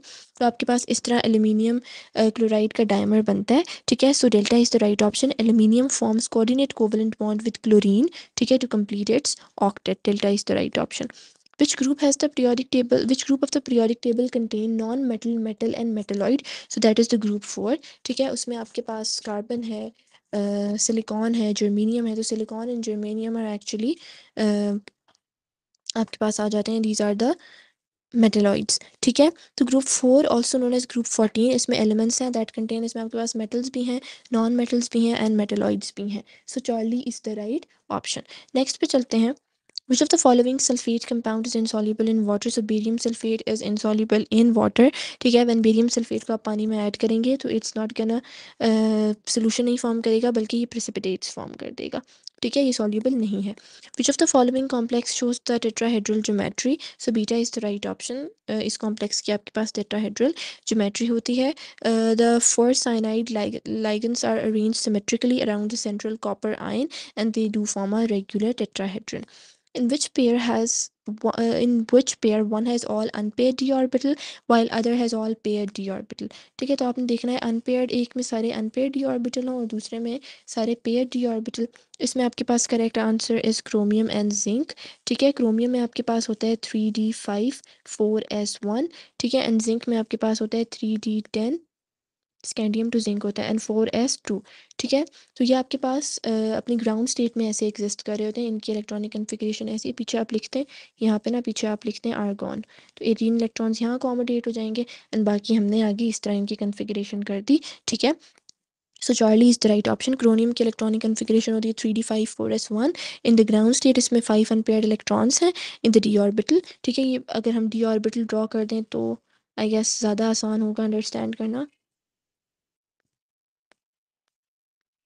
ठीक है, तो आप इस तरह करेंगे, व्हेन टॉकिंग अबाउट क्रोमियम इसके पास ऐसे इलेक्ट्रॉन्स हैं। ठीक है, ये आपके पास तो पांचों इलेक्ट्रॉन्स अनपेयर्ड हैं। ठीक है, एंड जब हम जिंक की बात करेंगे तो 10 इलेक्ट्रॉन्स हैं, तो इस तरह करके इसमें आपके पास सारे इलेक्ट्रॉन्स क्या हैं, पेयर्ड आ जाएंगे। ठीक है, सो Charlie is the right option. In which of the following functional groups the carbon atom is sp hybridised. ठीक है, तो जो आपके पास, हमें ये पता है जो कार्बोनाइल कार्बन होता है ना, C डबल बॉन्ड O, ये वाला जो कार्बन होता है, सो इसमें आपके पास इस कार्बन की sp2 हाइब्रिडाइजेशन होती है। ठीक है, sp2 हाइब्रिडाइज्ड होता है। But when talking about cyanide, तो साइनाइड ग्रुप में आपके पास जो CN, इसमें जो कार्बन होता है that is your sp hybridised. Charlie is the right option. The carbon atom is in nitrile functional group. ठीक है, आप इसे साइनाइड ग्रुप भी कहते हैं, नाइट्राइल भी कहते हैं। It is sp2, it is sp hybridised. ठीक है, it form 2 sigma bond with other atoms resulting in the linear geometry around the central atom. The compounds containing RSH functional group, these are thioalcohols। ठीक है, beta is the right option। Next पे चलते हैं, which what is the number of isomers a hydrocarbon having a molecular formula C4H8? ठीक है, तो C4H8 आपके पास एक मॉलिक्यूल है, इट इज़ एन अल्कीन। ठीक है, आप इसका जनरल फार्मूला देखें, इट इज़ CnH2n। ठीक है, ये इस जनरल फार्मूला पे फिट हो रहा है। तो आपके पास C4 हो गया, H2n यानी 8H8 हो गया। ठीक है, इट इज़ एन अल्कीन। ठीक है, एंड वो आपसे पूछ रहा है नंबर ऑफ आइसोमर्स कितने हैं इसके, सो इट हैज़ 4 आइसोमर्स। ठीक है, 1 butene, sis 2 butene, trans 2 butene and आइसोब्यूटाइलीन। ठीक है, नीचे स्ट्रक्चर्स भी ड्रॉ हुए हैं, these are the possible isomers of this alkyne. ठीक है, next question is alkyl benzene is formed when benzene is treated with N alkyl halide in the presence of anhydrous aluminium chloride. ठीक है, उसने आपको पूरा reaction दे दिया, reaction conditions भी दे दी हैं। Now what the question is कि आप इस रिएक्शन का नाम बताएं। ठीक है, so this is Friedel craft alkylation reaction, Charlie is the right option. ठीक है, you treat the benzene with N alkyl halide in the presence of anhydrous aluminium chloride. ठीक है, और उससे आपके पास प्रोड्यूस क्या होता है, alkyl benzene. So this is Friedel craft alkylation reaction. 3 alternate single and double bonds in benzene are called। ठीक है, अच्छा जिसमें सिस्टम में आपके पास alternate single double bonds होते हैं, that is a conjugate system. ठीक है, and conjugate systems are actually more stable. ठीक है, तभी हम कहते हैं जो बेंजीन है that doesn't undergo addition reactions. ठीक है, वो सब्सटीट्यूशन रिएक्शंस अंडरगो करता है, इलेक्ट्रोफिलिक सब्सटीट्यूशन रिएक्शंस उसमें आपके पास हो रहे होते हैं। ठीक है, because of these alternate single and double bonds जो आपके पास बेंजीन होता है, इट इज़ हाईली स्टेबल। ठीक है, so alpha is the right option. Which of the following compound is more acidic? ठीक है, तो alkyne is more acidic. These are the hydrocarbons that contain at least 1 carbon carbon triple bond. ठीक है, ये triple bond की presence की वजह से आपके पास it allow us for the formation of N even more stable conjugate base. ठीक है, एज कम्पेयर टू अल्कीन्स आपके पास मोर स्टेबल कॉन्जुगेट बेस बन जाती है। ठीक है, this is the reason why alkyne bonds are more acidic than alkene bonds. Consider the chlorination of methane. The attack of chlorine-free radical on methane forms methyl-free radical. This step occurs in the propagation step. ठीक है, in the chlorination of methane, the attack of chlorine-free radical on methane to form the methyl-free radical, this occurs in propagation step. Beta is the right option. The ratio of sigma to pi bonds in benzene. ठीक है, तो अगर हम यहाँ पे benzene का structure draw करें और फिर हम देखें इसमें कितने सिग्मा एंड पाई बॉन्ड्स हैं। ठीक है, तो हम इस तरह बेंजीन का स्ट्रक्चर ड्रॉ करेंगे। ठीक है, अब हमने कहना है इसमें alternate single and double bonds हैं, ऐसे करके हम ड्रॉ कर लेते हैं। ठीक है, एंड कार्बन की वैलेंसी पूरी करनी है हमें। 4 बॉन्ड्स बनाएगा, यहाँ पे एच लगाते हैं 1 2 3, यहाँ पे कार्बन लगाना भूल गई। ठीक है, सो यहाँ पे आप एच लगा देंगे इसके साथ। ठीक है, अब आप देखिए आपके पास सिग्मा बॉन्ड्स कितने हैं एंड पाई बॉन्ड्स कितने हैं। तो सिग्मा बॉन्ड्स आपके पास अगर हम इन्हें यूं करके काउंट करते हैं रेड से, ठीक है, दिस इज़ 1 2 3 4 5 6। 6 आपके पास सॉरी हाइड्रोजन भी आप ऐड करेंगे ना, वो भी सिग्मा बॉन्ड बना रहे हैं ना, 6 नहीं है। ठीक है, 6 आपके पास ये कार्बन वाले बॉन्ड्स हो गए, 7 8 9 10 11 12। साथ आपके पास 6 हाइड्रोजन अटैच हैं, सो आपके पास 12 सिग्मा बॉन्ड्स बन रहे हैं। एंड पाई बॉन्ड्स कितने हैं, 1 2 3 2 3। आपके पास 3 पाई बॉन्ड्स बन रहे हैं। ठीक है, क्योंकि आपके पास 3 जगह डबल बॉन्ड फॉर्म हो रहा है। ठीक है, तो आप इनका रेशो ले लेना है, उसने आपसे यही कहा है रेशो ऑफ सिग्मा टू पाई, तो 12:3 आपने कर देना है। ठीक है, and 4:1 is the answer. Charlie is the right option. When halogen is removed from an alkyl halide, the carbocation is formed. ठीक है, तो you have to remember कि जो कार्बोकेटाइन है, ठीक है, आपने हेलोजन रिमूव किया, एक अल्काइल हैलाइड से कार्बोकेटाइन फॉर्म हुआ, तो आपने बताना है कि मोस्ट रिएक्टिव कार्बोकेटाइन कौन सा है। तो आपके पास रिएक्टिविटी ऑर्डर इस तरह आता है कि methyl carbocation, then primary, secondary and tertiary. ठीक है, when an halogen is remove from N alkyl halide, carbocation is formed. उसकी reactivity of carbocation is influenced by the stability of carbocation itself. ठीक है, and the stability of carbocation depends of number of alkyl group attached to the positively charged carbon atom. जब हम methyl carbocation की बात करते हैं, so this is most reactive. ठीक है, it is least stable because it has no alkyl group attached to the positively charged carbon. तो जो आपके पास least stable होता है वो आपके पास क्या होता है, most reactive. ठीक है, so this is delta is the right option. Freon is commonly known as it is a refrigerant. ठीक है, हमने ये इसके बारे में पढ़ा था कि freon is commonly known as refrigerant. Refrigerants are substances used in refrigeration system and air conditioning units to transfer heat from one area to another. ठीक है, so alpha is the right option.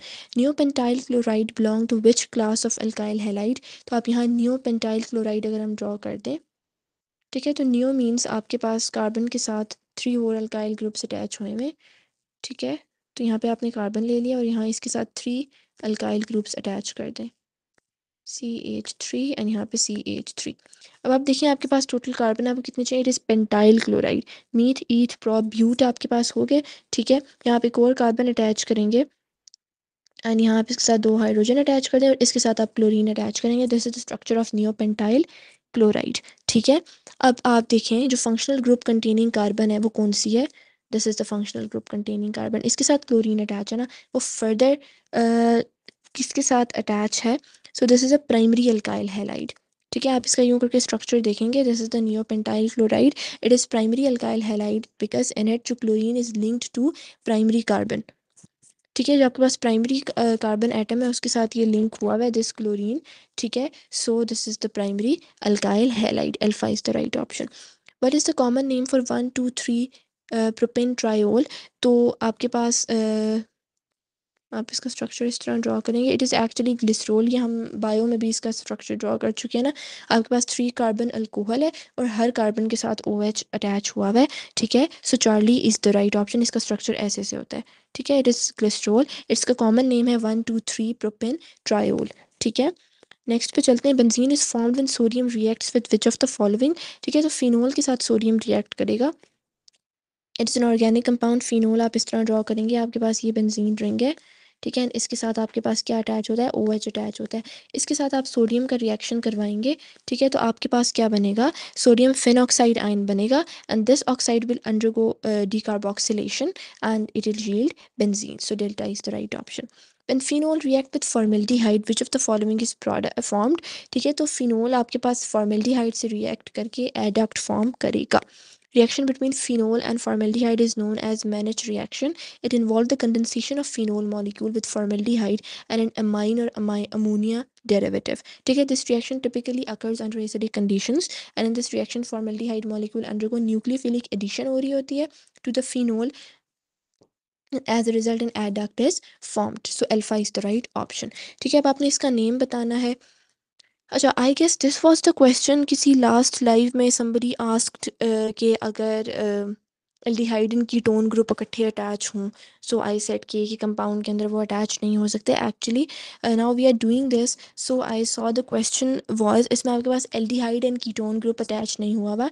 Actually इसमें हुआ हुआ क्या, आपके पास carbonyl carbon है, ठीक है, और उसके साथ आपके पास कार्बोक्सिलिक ग्रुप अटैच हुआ हुआ है, ठीक है. अगर आप इसका स्ट्रक्चर ड्रॉ करेंगे ना तो आपके पास इस तरह ड्रॉ होगी. CH3 CH2, you will do CH2 C double bond O, ठीक है, CH2 then C double bond O again and OH, ठीक है. तो ये आपके पास कार्बोनाइल कार्बन है and this is the carboxylic group attach, ठीक है. तो कार्बोक्सिलिक ग्रुप के साथ sorry it's not, sorry I am so sorry, it's not carboxylic group actually. मैंने देखा नहीं. This is C double bond OH, ठीक है, OH नहीं है, it is C double bond OH. So this is aldehyde group, ठीक है. तो ये एल्डिहाइड ग्रुप के साथ आपके पास एक और कार्बोनाइल कार्बन अटैच हुई हुई है. I am so sorry for the mistake, ठीक है. तो अब आप इस कार्बन को नेम करेंगे यहाँ से. So this is gonna be carbon 1 2 3, ठीक है. तो 3 कार्बन दिस इज, अच्छा अगर आपके पास ये कार्बोनाइल कार्बन अटैच हो ना, this is called oxo group, ठीक है. तो आप कहेंगे 3 ऑक्सो एंड कार्बन काउंट कर लें. मीट ईथ प्रो ब्यूट पेंट हेक्स, ठीक है. So this is hexane. आप कहेंगे 3 ऑक्सो, कार्बन नंबर 3 पे ऑक्सो ग्रुप अटैच है एंड हेक्सेन एंड एंड पे आप क्या लगा देंगे? एल्डिहाइड है तो हेक्सेन एल, ठीक है. So alpha is going to be the right option. Next पे चलते हैं. The which of the following, which one of the most suitable reagent for the conversion of, आपके पास अल्कोहल है उसको आपने किस में कन्वर्ट करना है? एल्डिहाइड में, ठीक है. तो हमने ये पढ़ा हुआ है अगर आपने अल्कोहल को एल्डिहाइड में कन्वर्ट करना है, so you are gonna use a mild reducing agent, mild oxidising agent, ठीक है. अगर आप बहुत ज़्यादा स्ट्रॉन्ग ऑक्सीडाइजिंग एजेंट यूज़ करोगे तो वो एल्डिहाइड फर्दर कन्वर्ट हो जाएगी टू कार्बोक्सिलिक एसिड, ठीक है. आपने उसको सिर्फ एल्डिहाइड तक ही रखना है, ठीक है, ठीक है. So you are gonna use a mild oxidising agent that is beta, ठीक है. You are gonna use पाइरिडिनियम chlorochromate, ठीक है. अगर आप ज़्यादा स्ट्रॉन्ग ऑक्सीडाइजिंग एजेंट यूज़ करोगे तो वो कार्बोक्सिलिक एसिड बन जाएगा, ठीक है. Which of the following is also called silver mirror test? तो टॉलरेंस रिएजेंट को सिल्वर मिरर टेस्ट भी कहते हैं, ठीक है, नेक्स्ट पे चलते हैं, which among the following have least pH. ठीक है, तो पीएच जिसका कम होगा जो ज़्यादा एसिडिक होगा, ठीक है, और जितना आप इलेक्ट्रॉन विड्रॉइंग ग्रुप ज़्यादा अटैच करेंगे वो उतना एसिडिक होगा। तो यहाँ पे आपने 2 क्लोरीन एटम्स अटैच कर दिए with the carboxylic acid Charlie में। ठीक है, तो आप इलेक्ट्रॉन विड्रॉइंग ग्रुप अटैच करेंगे, एसिडिक कैरेक्टर इंक्रीज करेगा, एसिडिक कैरेक्टर इंक्रीज करेगा तो पीएच क्या हो जाएगी, कम हो जाएगी। ठीक है, नेक्स्ट पे चलते हैं। If carboxylic acid and ketone group are present in chain then final name will be ऑक्सोओइक acid. ठीक है, carbon C double bond O आपके पास, अभी हमने इसी तरह ना ये वाला काम किया था, कार्बोक्सिलिक एसिड और आपके पास अटैच था विद एल्डिहाइड। ठीक है, तो वो ऑक्सो आपने कर दिया था ऑक्सोएन। ठीक है, अब ये ऑक्सोओइक एसिड होगा क्योंकि कार्बोक्सिलिक एसिड अटैच है, so alpha is going to be the right option. When carboxylic acid and dicarboxylic acid have similar molecular weight, how do their melting points compare? ठीक है, दोनों का आपके पास कार्बोक्सिलिक एसिड है and dicarboxylic acid है, they do have same molecular formula. तो उनका जो मेल्टिंग पॉइंट जो डाइकार्बोक्सिलिक एसिड है ना, उसका मेल्टिंग पॉइंट क्या होगा, ज़्यादा होगा then the mono carboxylic acid. ठीक है, क्योंकि एडिशनल कार्बोक्सिल ग्रुप आपने अटैच कर दिया है, उससे आपके पास ज़्यादा इंटरमोलिकुलर फोर्सेज होंगी as compare to a mono carboxylic acid. ठीक है, तो intermolecular forces actually do determine the melting point. ठीक है, इंटरमोलिकुलर फोर्सेज ज़्यादा हैं तो आपका मेल्टिंग पॉइंट भी क्या हो जाएगा, ज़्यादा हो जाएगा। When food reaches the stomach, the action of which of the following comes to an end due to the acidic pH? ठीक है, तो आपके पास माउथ में अल्कलाइन पीएच था। ठीक है, उस अल्कलाइन पी मतलब बहुत ज़्यादा अल्कलाइन ही था, लेकिन अल्कलाइन पीएच में आपके पास अमाइलेज एक्ट करता है जो आपका सिलिवरी अमाइलेज था। ठीक है, when that reaches the stomach, तो स्टमक में एसिडिक पीएच है, वहाँ पे कार्बोहाइड्रेट्स डाइजेशन नहीं होता, क्यों, क्योंकि पीएच इज सूटेबल, तो वो अमाइलेज जो है ना उसके एक्शन को क्या कर देगा, स्टॉप कर देगा। Dash is copper containing protein in the blood plasma. It plays a crucial role in binding and transporting copper. ठीक है, so Charlie is the right option. बाकी आप हीमोग्लोबिन, ग्लाइकोप्रोटीन, हिस्टोन देख लें तो इनका कॉपर बाइंडिंग के साथ कोई एसोसिएशन नहीं होती, सो Charlie is the right option. Which is the shape of velocity time graph और कांस्टेंट एक्सेलरेशन। ठीक है, सो व्हेन टॉकिंग अबाउट, आप कह रहे हैं कांस्टेंट एक्सेलरेशन है, उसका वेलोसिटी टाइम ग्राफ अगर हम ड्रॉ करें, आपके पास एक स्ट्रेट लाइन आएगी, यानी आपके पास वेलोसिटी इंक्रीज होती जाएगी जैसे जैसे टाइम इंक्रीज होता गया। ठीक है, अगर आप इस तरह हर इंस्टेंट पे देखें तो आप कहेंगे वेलोसिटी इंक्रीज हो रही है, साथ साथ टाइम भी क्या हो रहा है, इंक्रीज हो रहा है, so you are gonna get a straight line graph. Which of the following is correct definition of variable velocity. ठीक है, तो variable velocity is actually unequal displacements आप ट्रेवल कर रहे हैं in equal interval of time. ठीक है, Charlie is the right option. A stone thrown horizontally from top of a building follows a path that is। ठीक है, आपने एक बिल्डिंग के टॉप से एक स्टोन फेंका, अब वो क्या पाथ फॉलो करेगा, that path is going to be parabolic. ठीक है, उसकी इनिशियल वेलोसिटी जीरो है, स्टोन का मोशन क्या है, सोली डिपेंड करे फोर्स ऑफ ग्रेविटी पे, स्टोन नीचे आ रहा है। ठीक है, पाथ्स जो है स्टोन का, that is combination of horizontal velocity, ठीक है, जो that is due to the initial throw, ठीक है, and vertical acceleration due to gravity. इसकी वजह से ना, इन दोनों फोर्सेस की वजह से आपके पास जो होती है पाथ होता है दैट इज पैराबोलिक। ठीक है, so delta is the right option. Which one of the following is correct? Reaction force by which on a body is always unbalanced by the action force.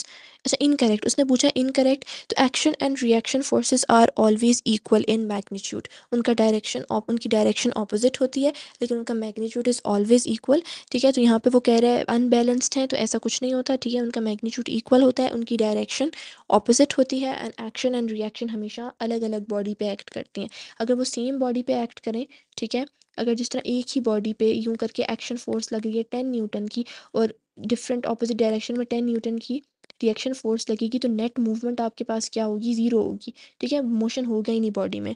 वही वाली बात है, आप एक रस्सी को सिमिलर फोर्सेस से दोनों एंड से खींचेंगे तो that rope isn't going to move. ठीक है, इसी वजह से हम कहते हैं जो एक्शन एंड रिएक्शन फोर्सेस होती हैं वो क्या होती हैं, उनका मैग्नीट्यूड इक्वल होता है, डायरेक्शन ऑपोजिट होती है, and they do act on different bodies. Fireman wants to slide down a rope, the breaking load of the rope is 3/4 of the weight of the man. ठीक है, acceleration उसकी क्या होगी। ठीक है, तो हम एक्सेलरेशन का यहाँ पे फार्मूला लगा देते हैं। वेट अ सेकेंड, उसने आपसे पूछा है एक्सेलरेशन क्या होगी। ठीक है। So what are we going to do here कि यहाँ पे हमने फार्मूला लगा देना है। हमने ये कहना है कि न्यूटन्स के सेकंड लॉ के अकॉर्डिंग हम क्या कह रहे हैं, जो force required to accelerate a body वो किसके इक्वल है, F is equals to M में हमने लगा दिया। ठीक है, हमने यहाँ पे ये वाला फार्मूला लगाना है। ठीक है, और फिर हमने कहना है जो टोटल फोर्स है ना M A, it is the total force. ठीक है, it is the some of जो उसका वेट है एम जी माइनस जो आपके पास कौन सी फोर्स है, breaking load of the rope है, टेंशन फोर्स है, तो 3/4 mg।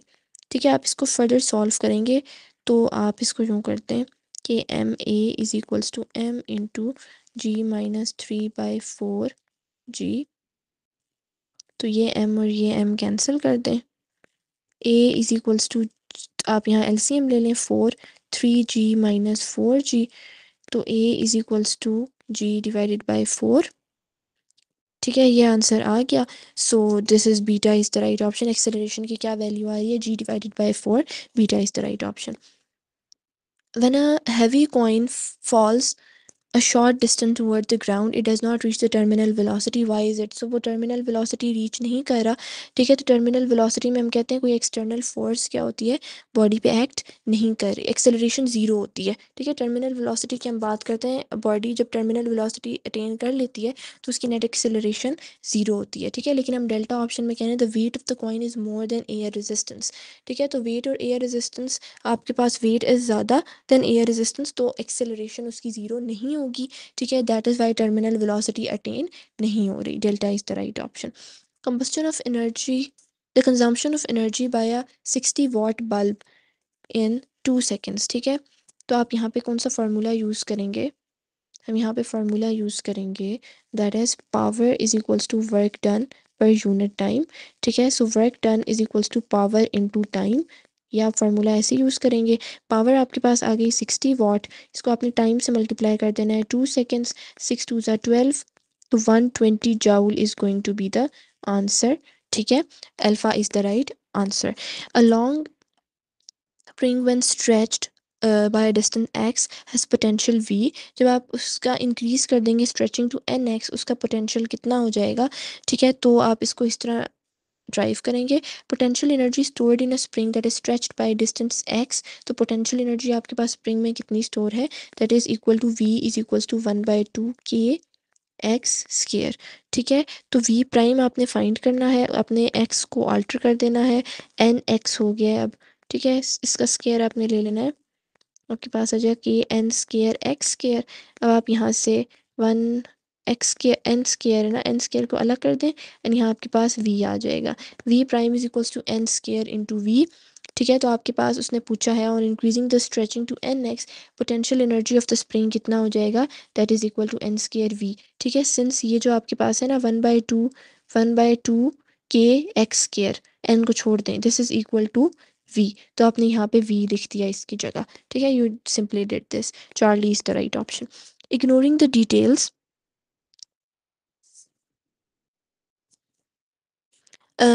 associated with friction, extra forces exerted by arm and leg muscles, and other factors, we must consider a pole vault as a conversion of athletes' running kinetic energy to gravitational potential energy. ठीक है, if an athlete is to lift his body 5 meters during the vault, what speed must he have when he plants his pole? ठीक है, आपने velocity find करनी है, mess आपको given है। ठीक है, डिस्टेंस भी आपको गिवन है। अब हम इस इंफॉर्मेशन को यूज़ करते हुए पहले हम देखें आपको गिवन क्या क्या, आपको डिस्टेंस गिवन है। ठीक है, s is equals to 5 metre आपको ये गिवन है। ठीक है, उसके अलावा आपको क्या दिया हुआ है, 5 मीटर उसने आपको डिस्टेंस दे दिया and that is it. Acceleration we all know, acceleration due to gravity आपके पास कितनी होती है, 10 मीटर पर सेकेंड स्क्वायर। ठीक है, इनिशियल वेलोसिटी उसकी ज़ीरो थी, उसने रेस्ट से स्टार्ट किया, is equals to zero, we have to find the final velocity. ठीक है, तो हम कहेंगे 2 as, सेकेंड, हम कहेंगे 2 as is equals to V F square minus we I square. ठीक है, ए की वैल्यू आप लगा दें 10 और एस की वैल्यू आपके पास 5 आ गई, is equals to V F square की वैल्यू आपने फाइंड करनी है -0। 5 10 ज़ार 50, 52 ज़ार 100, is equals to V F square and आप इसका स्केयर रूट ले लेंगे तो आपके पास आ जाएगा 10 is equals to V F. ठीक है, you took the square root और आपके पास 10 आंसर आ गया। So beta is the right answer. ठीक है, a particle of mass m at rest is acted upon by force p for time t, उसकी kinetic energy कितनी है। ठीक है, अब हम इसको सॉल्व करते हैं। उससे आपसे वो पूछ रहा है काइनेटिक एनर्जी, तो हम काइनेटिक एनर्जी का फॉर्मूला यूज़ करते हैं। हम कहते हैं kinetic energy is equals to half M we square. ठीक है, अब उसने फोर्स को पी से रिप्रेजेंट किया हुआ है। ठीक है, फोर्स को पी से रिप्रेजेंट किया हुआ है। अब हम फोर्स से एसोसिएटेड फार्मूला जो हम यहाँ यूज़ कर सकते हैं हम लगा लिखते हैं। हम कहते हैं F is equals to M A. F नहीं लिखेंगे, हम पी लिखेंगे क्योंकि उसने ऊपर बता दिया है कि फोर्स को उसने पी से रिप्रेजेंट किया हुआ है।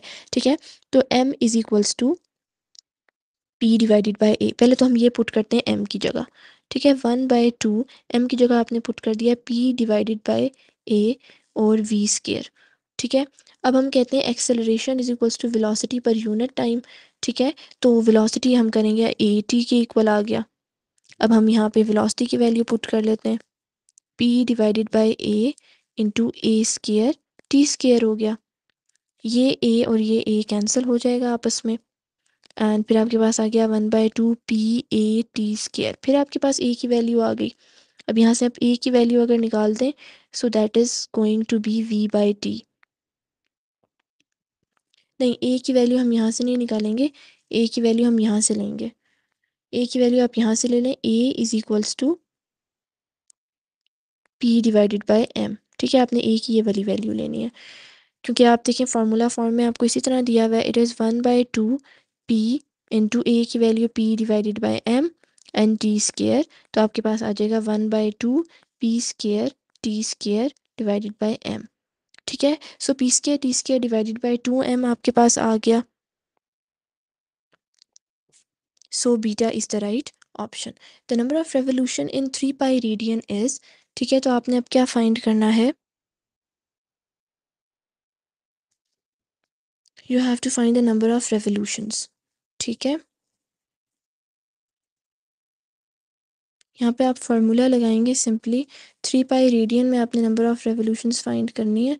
तो आप इसमें क्या फार्मूला लगाएंगे, इसमें आप कहेंगे कि 2 pi radian divided by 1 revolution is equals to 3 pi radiance divided by x revolution. ठीक है, आप कहेंगे 2 pi radian divided by 1 revolution is equals to 3 pi radian divided by x revolution. ठीक है, since 2 radian is equal to 1 revolution तो 2 pi radian is equals to 1 revolution.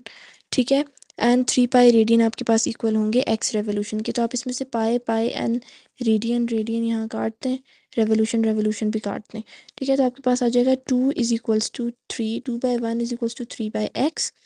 तो 2x is equals to 3 and x is equals to 3/2। ठीक है, तो 3/2 आपके पास answer आ गया। Beta is the right answer.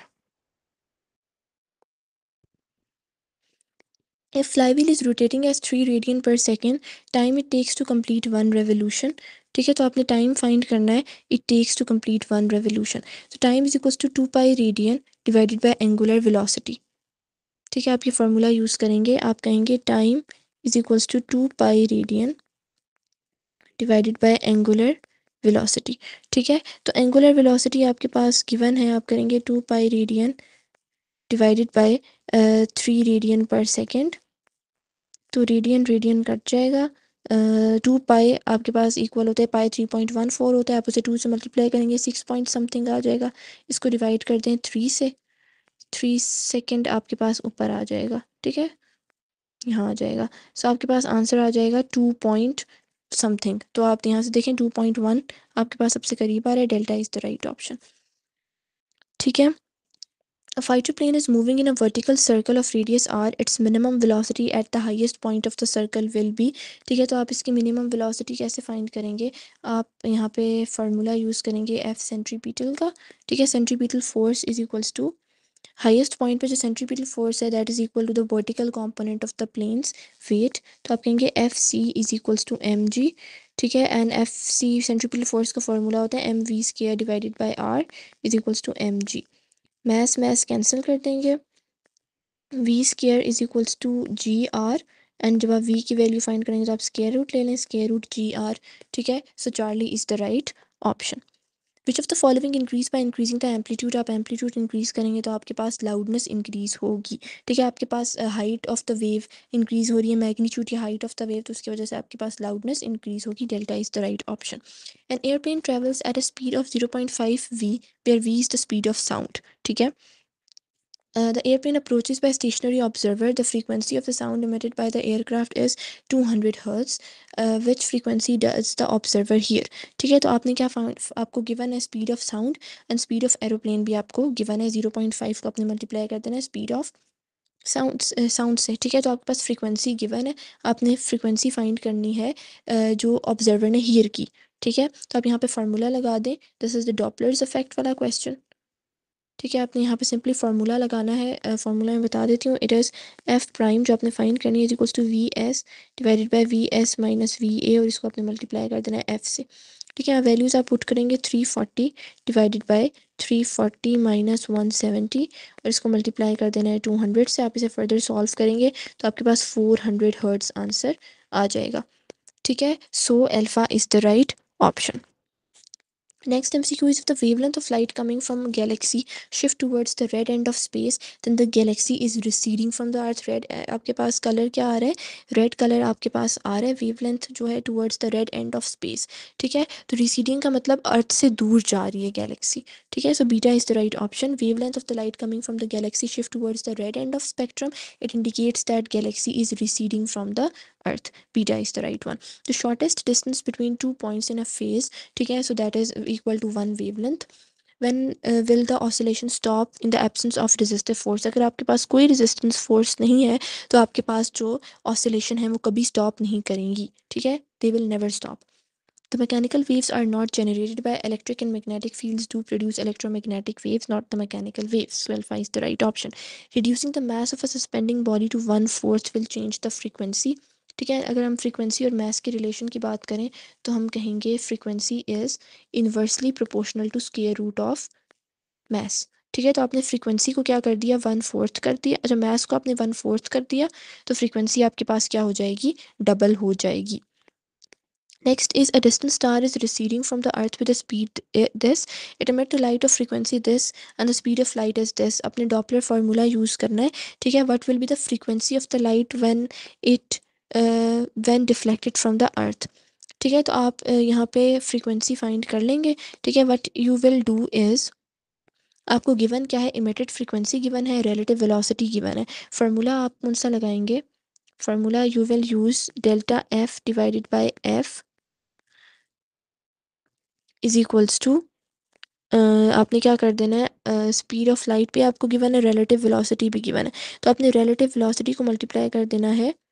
Relative velocity की वैल्यू पुट करें, relative velocity को स्पीड ऑफ लाइट से मल्टीप्लाई कर देना है, 1.4 इंटू 10⁻⁻⁷ को आपने मल्टीप्लाई कर देना है 3 इंटू 10⁻⁸, और इसको डिवाइड कर देना है, अच्छा नहीं सॉरी आपने इसको डिवाइड किया है नॉट मल्टीप्लाई, माय बैड, ठीक है। आपने डेल्टा एफ को एफ से डिवाइड कर देना है, ठीक है। सो इसकी जब आप इसे सॉल्व करेंगे तो 0.0467 आपके पास इसकी अप्रॉक्सीमेट वैल्यू आएगी इसको सॉल्व करने के बाद डेल्टा एफ बाय एफ की, ठीक है। एंड फिर आप करेंगे F observed is equals to F plus delta F, ठीक है। आप इनको ऐड करेंगे, आपके पास एफ ऑब्जर्व्ड की वैल्यू आ जाएगी, ठीक है। So this is how you are going to solve this. फिर हम चलते हैं नेक्स्ट क्वेश्चन पे। Next question is thermodynamics is the branch of physics in which we study the relationship between heat and mechanics, ठीक है। thermodynamics is actually branch of physics इसमें आप heat and mechanical energies की के relationship को study करते हो, so alpha is the right option.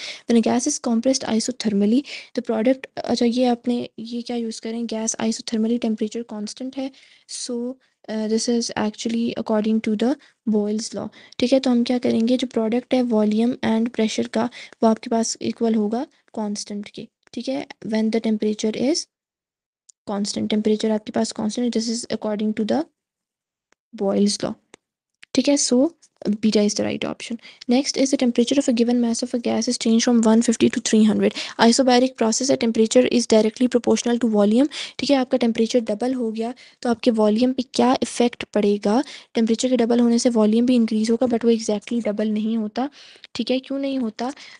Since relationship between volume and temperature is not linear. जैसे आप टेम्परेचर इंक्रीज करोगे तो गैस मॉलिक्यूल्स गेन करेंगे काइनेटिक एनर्जी एंड वो मूव करना शुरू हो जाएंगी विद हाई स्पीड. ठीक है, इस तरह वो कोलाइड करेंगी कंटेनर वॉल्स के साथ and this will cause the increase in pressure. और प्रेशर इंक्रीज होगा तो वॉल्यूम आपका थोड़ा सा डिक्रीज हो जाएगा. ठीक है, तो आपके पास एग्जैक्टली वॉल्यूम डबल नहीं होता बल्कि थोड़ा सा उससे क्या होता है, लेस होता है. Capacitor is charge with battery and energy stored is you. After disconnecting the battery another capacitor of same capacity is connected in parallel to the first capacitor. Energy उसके बीच में आपके पास स्टोर हुई है तो वो कितनी होगी आपके पास? ठीक है, यानी इस क्वेश्चन में हमें उसने बता दिया आपने फाइंड करनी है एनर्जी. ठीक है, तो हमें पता है कि charge will flow in such a way that total charge Q and potential across both the capacitor remain same. ठीक है, तो हम इसको सॉल्व इस तरह करेंगे. हम कहेंगे v is equals to Q divided by 2c. ठीक है, and energy in each capacitor is equal to 1 by 2 CV square. ठीक है, आपने यहाँ Q is equals to C we करना था. ठीक है, and V is equals to Q by C. Since दोनों कैपेसिटर्स अटैच हुए हैं पैरेलल में तो उनका आपके पास जो इक्विवेलेंट कैपेसिटेंस आ जाएगी ना, that is going to be C1 plus C2, तो आपके पास 2C आ जाएगा. ठीक है, अब आप इस वाली वैल्यू में इसको पुट करेंगे, V की जगह आपने इसको पुट कर देना है.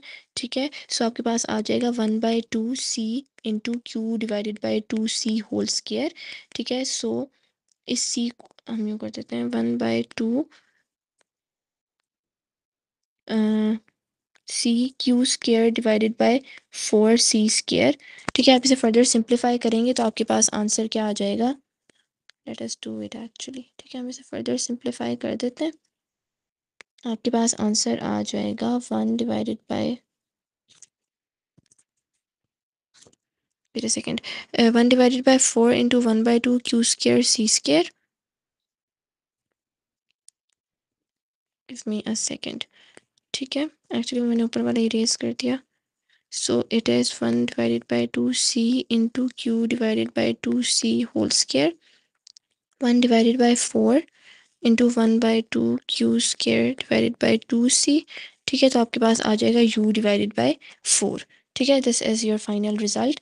तो beta is the right option. फिर नेक्स्ट क्वेश्चन है, what is the potential difference between two points in an electric field if it takes 600 joule of energy to move the charge 2 coulomb. ठीक है, तो आपने पोटेंशियल डिफरेंस फाइंड करना है. आपके पास energy दी हुई है तो हम कहते हैं E is equals to Q not we. ठीक है, तो V is equals to E divided by Q not. तो 600 डिवाइडेड बाई 2 कर देंगे एंड आपके पास 300 आंसर आ जाएगा. So Charlie is the right option. The Gauss's law is cannot be used to find which of the following quantity. तो आप क्या permittivity इससे find नहीं कर सकते. Which of the following statement is true? तो जो gravitation force है that is weaker than electrostatic force. ठीक है, electrostatic force आपके पास strong force होती है, दो oppositely charged bodies के दरम्यान में exist करी होती है, whereas gravitational force is a weak force. So Charlie is the right option. ठीक है, both electrostatic and gravitational force obey the inverse square law. ठीक है, both electrostatic and gravitation force are not, अच्छा जब electrostatic force होती है it can be attractive और repulsive in nature, तो बीटा भी आप ऑप्शन एलिमिनेट कर लें. ठीक है, and they both obey the inverse square law, ये बात मैं बता चुकी हूँ. ठीक है, कूलम्स कांस्टेंट आपके पास किस पे डिपेंड करता है? Nature of medium and system of unit used. This is written in the book. ठीक है, a charged particle is moving in a uniform electric field. For the motion of particle due to field, which quantity has constant non-zero value? ठीक है, तो आपके पास acceleration की आपके पास non-zero value आएगी. ठीक है, because it is a charged particle moving in a uniform electric field, acceleration zero होगा, acceleration is going to be constant but not zero. ठीक है, this is because electric field exert a constant force on the charged particle causing it to accelerate. ठीक है, continuously in the direction of electric field. ठीक है, next is the capacitor of capacitance C has charge Q and stored energy W. If charge is increased to QC तो आपके पास stored energy कितनी हो जाएगी? ठीक है, तो आप यहाँ से इस रिलेशन को देखें. चार्ज को आपने Q से 2Q कर दिया है. ठीक है, तो आपके पास एनर्जी का फॉर्मूला होता है Q square divided by C square.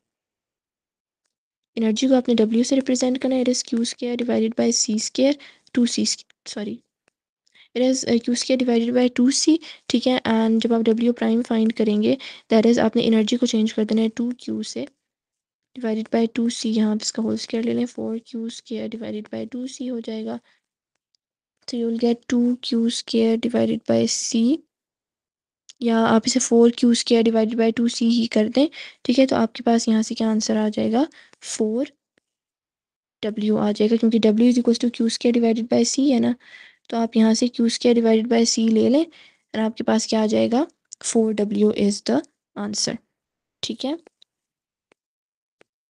Next पे चलते हैं, how much potential drop exist across a closed switch, तो आपके पास एक क्लोज स्विच है, ठीक है। तो उसमें पोटेंशियल ड्रॉप क्या होगा, 0 वोल्ट होगा। Next is a 3 watt battery is connected in series with ammeter and 2 ohm resistor after short circuiting. Ammeter की रीडिंग कितनी है, इसका मतलब आपसे पूछ रहा है आपके पास करंट कितना है, ठीक है। तो वोल्टेज आपके पास गिवन है 3 वोल्ट, रेजिस्टेंस आपके पास है 2 ओहम, आपने करंट फाइंड करना है, आप V is equals to I R लगा दें, ठीक है। I is equals to V by are, V की वैल्यू आपके पास है 3/2 कर दें एंड 1.5 आपके पास आंसर आ जाएगा, बीटा इज राइट ऑप्शन। तो रेजिस्टेंस ऑफ अ कंडक्टर किस पे डिपेंड नहीं कर रहा, मैथ पे नहीं कर रहा, आप रेजिस्टेंस का यहाँ पे फार्मूला लगाएं, so the formula of resistance is R is equals to row L by ए, तो यहाँ पे मैथ्स नहीं आ रहा, मैथ्स पे डिपेंड नहीं कर रहा, which of the following statement is not correct about Kirchhoff rule, तो Kirchhoff rule is more suitable in AC circuits, नहीं, ठीक है, दिस इज रॉन्ग, ठीक है, this is not correct, DC के लिए ज़्यादा सूटेबल होते हैं। Why do substances whose resistance decreases with increase in temperature, ठीक है, जिनका रेजिस्टेंस डिक्रीज कर जाए with increase in temperature, so they are the negative temperature coefficient. A low voltage supply with an EMF 20 volt and internal resistance 1.5 ohm is supplied to power of a heater of resistance 6.5 ohm in a fish tank, ठीक है। तो power आपके पास supply कितनी है, ठीक है, you have to find this, सो इसमें आप क्या करेंगे, आप अपनी गिवन कंडीशंस पे आएँ, so the given conditions are, आपके पास इंटरनल रेजिस्टेंस 1.5 ओहम है, R is equal to 1.5 ohm, ठीक है। एंड नेक्स्ट आपके पास रेजिस्टेंस जो है that is 6 ohm end voltage आपके पास आ रही है 20 वोल्ट। सबसे पहले आपने फाइंड करना है टोटल रेजिस्टेंस, तो आप total resistance R plus R करके टोटल रेजिस्टेंस फाइंड करें, that is going to be 8 ohm, दोनों को आप ऐड कर दें, 1.5 प्लस 6.5, ठीक है, मैंने यहाँ सिर्फ 6 लिखा हुआ है, it is actually sorry, it is actually 6.5, ठीक है। आपने दोनों को ऐड कर दिया तो आपके पास 8 ओहम आंसर आ गया, ठीक है। फिर आप V is equals to I R वाला फार्मूला लगाएंगे यहाँ पे, ठीक है, it is V is equals to I R and I की आपने वैल्यू फाइंड करनी, it is going to be V by are, V is equals to 20, आप इसे डिवाइड कर देंगे 8 से, आपके पास आ जाएगा 2.5 एम्पेयर आंसर, ठीक है। Then you have to calculate the power, तो आप फिर पावर का फार्मूला लगाएं, power is equals to I square are, आई की वैल्यू आप लिखेंगे 2.5 होल स्केयर इंटू आर की वैल्यू 6.5 है, because we have to find the power in the fish tank, ठीक है। तो फिश टैंक की रेजिस्टेंस आपके पास 6.5 ओहम है, आप इसको सॉल्व करेंगे, सो यू विल गेट 40.625 वाट, ठीक है। सो 41 watt is the right option, alpha here, ठीक है, 40.6 watt and that is approximately equal to 41 watt, so alpha is the right option. Electric force changes the magnitude and direction of velocity while magnetic force क्या change कर रही होती है, it changes the direction only, ठीक है। What surface has greater magnetic flux and same magnetic field, each has the area 1 meter square, तो flux जो है वो shape पे depend नहीं करा, either the surface is circular, rectangular या square, ठीक है, flux doesn't depend on the surface, हम कहते हैं जो magnetic flux है, अगर हम इसका formula लिखें, so it is dot product of B and A, ठीक है। so ये mass पे depend शेप पे डिपेंड नहीं कर रहा। The source of magnetic field आपके पास करंट लूप है। आइसोलेटेड मैग्नेटिक पोल आपके पास सिर्फ नॉर्थ पोल पड़ा हुआ है या सिर्फ साउथ पोल पड़ा हुआ है। अगर ये परमानेंट मैग्नेट है तो you can't isolate it, but even if you do, ठीक है, तो मैग्नेटिक फील्ड प्रोड्यूस नहीं होगी। एक स्टैटिक चार्ज पार्टिकल है उसके अंदर भी नहीं होगी, नॉन मैग्नेटिक सब्सटेंस में भी नहीं होगी। आपके पास 1 मीटर लॉन्ग कॉपर रॉड है, उसको आप वेलोसिटी 20 मीटर पर सेकंड से मूव कर रहे हो in the magnetic field strength of 0.6 Tesla. तो इंड्यूस्ड ईएमएफ आप E is equals to VBL formula लगा देंगे, ठीक है, एंड आप इनको मल्टीप्लाई करेंगे, आपके पास आंसर आ जाएगा। You will use E is equals to VBL, ठीक है। V की वैल्यू आपके पास आ गई 20 मीटर पर सेकेंड, इसको आपने B से मल्टीप्लाई कर देना, दैट इज़ 0.6, एंड इसको आप 1 से मल्टीप्लाई, 6 2 ज़ार 12, तो 120 और 1 डेसिमल पॉइंट आप यहाँ 1 प्लेस पे लगा देंगे, सो 12.0 is the right option, beta, ठीक है। यूनिट इसका आपके पास क्या आ गया, delta five divided by delta T, it is Newton metre per ampere per second, ठीक है। आपने इस तरह निकाला, weber is equal to Newton metre per ampere, ठीक है, एंड दैट वाज वेबर पर सेकंड, ठीक है। तो आपने इसको इस तरह सिंप्लीफाई कर दिया, you get this. Next is working principle of metallic लिविएशन train, तो this is written on your book, it is according to Lenz law. The copper loop is held in a vertical east-west plane in a uniform magnetic field whose field lines run along the north-south direction. Largest induced EMF is produced when the loop is, जब आप उसे east west axis पे rotate करोगे ना, that is going to be perpendicular होगा, ठीक है। आपके पास मैक्सिमम इंड्यूस्ड ईएमएफ तब प्रोड्यूस होगी जब magnetic field lines are perpendicular to the plane of hoop, ठीक है। तो प्लेन ऑफ हुप के ये परपेंडिकुलर हैं, तो आपके पास क्या प्रोड्यूस होगा, you are going to get the maximum magnetic field, ठीक है। तो beta is the right option. Next is in transformer, there is no dash connection between two coils that are linked, ठीक है। तो कोई इलेक्ट्रिकल कनेक्शन नहीं होता, they are magnetically connected, beta is the right option. Then when a temperature of semiconductor suddenly drops to 0 Kelvin, then a semiconductor, अगर temperature semiconductor का drop हो गया तो that is going to act as an insulator. The process of ejection of loosely bounded electrons from a certain photosensitive surface by absorbing the photon, that is photoelectric effect. Photoelectric effect में stopic potential आपके पास is the electric potential that causes electron current to vanish, ठीक है, delta is the right option. Line spectrum of hydrogen atom में आपके पास spectral lines हैं in the reason, ठीक है। तो आपके पास विजिबल रीजन में बाल्मर होती है, यूवी रीजन में लाइमन होती है, और बाकी सारी आपके पास इंफ्रारेड में होती हैं, तो सब में होती हैं. Speed of electron in the first Bohr orbital, it is alpha 2.19 into 10 raised to the power 6 metre पर second. Low energy neutron has RBE factor 10 है, ठीक है। अच्छा, अब इसमें आपने फार्मूला कौन सा यूज़ करना है, इसमें आप फार्मूला यूज़ करेंगे डोज का, ठीक है, that is DE is equals to D into RBE, ठीक है। आपने इसे मल्टीप्लाई कर देना है, and you will get 40 divided by 10, क्योंकि आपने D की वैल्यू फाइंड करनी है, तो आपके पास आ जाएगा 40 REM, एंड आप इसको फिर इस तरह कर दो, since 1 REM is equal to 0.01 joule पर किलोग्राम, ठीक है। तो आप इसको इससे मल्टीप्लाई करोगे, you will get 32 joule, beta is the right option. It has been observed that thorium is transformed to protactinium after the emission of beta particle emit हुआ है. आप अगर इसके atomic number, atomic mass differences check करें, तो आपके पास atomic number decrease हुआ है 1 से, मास नंबर सेम रहा है, so that is beta particle. Half life of स्ट्रोन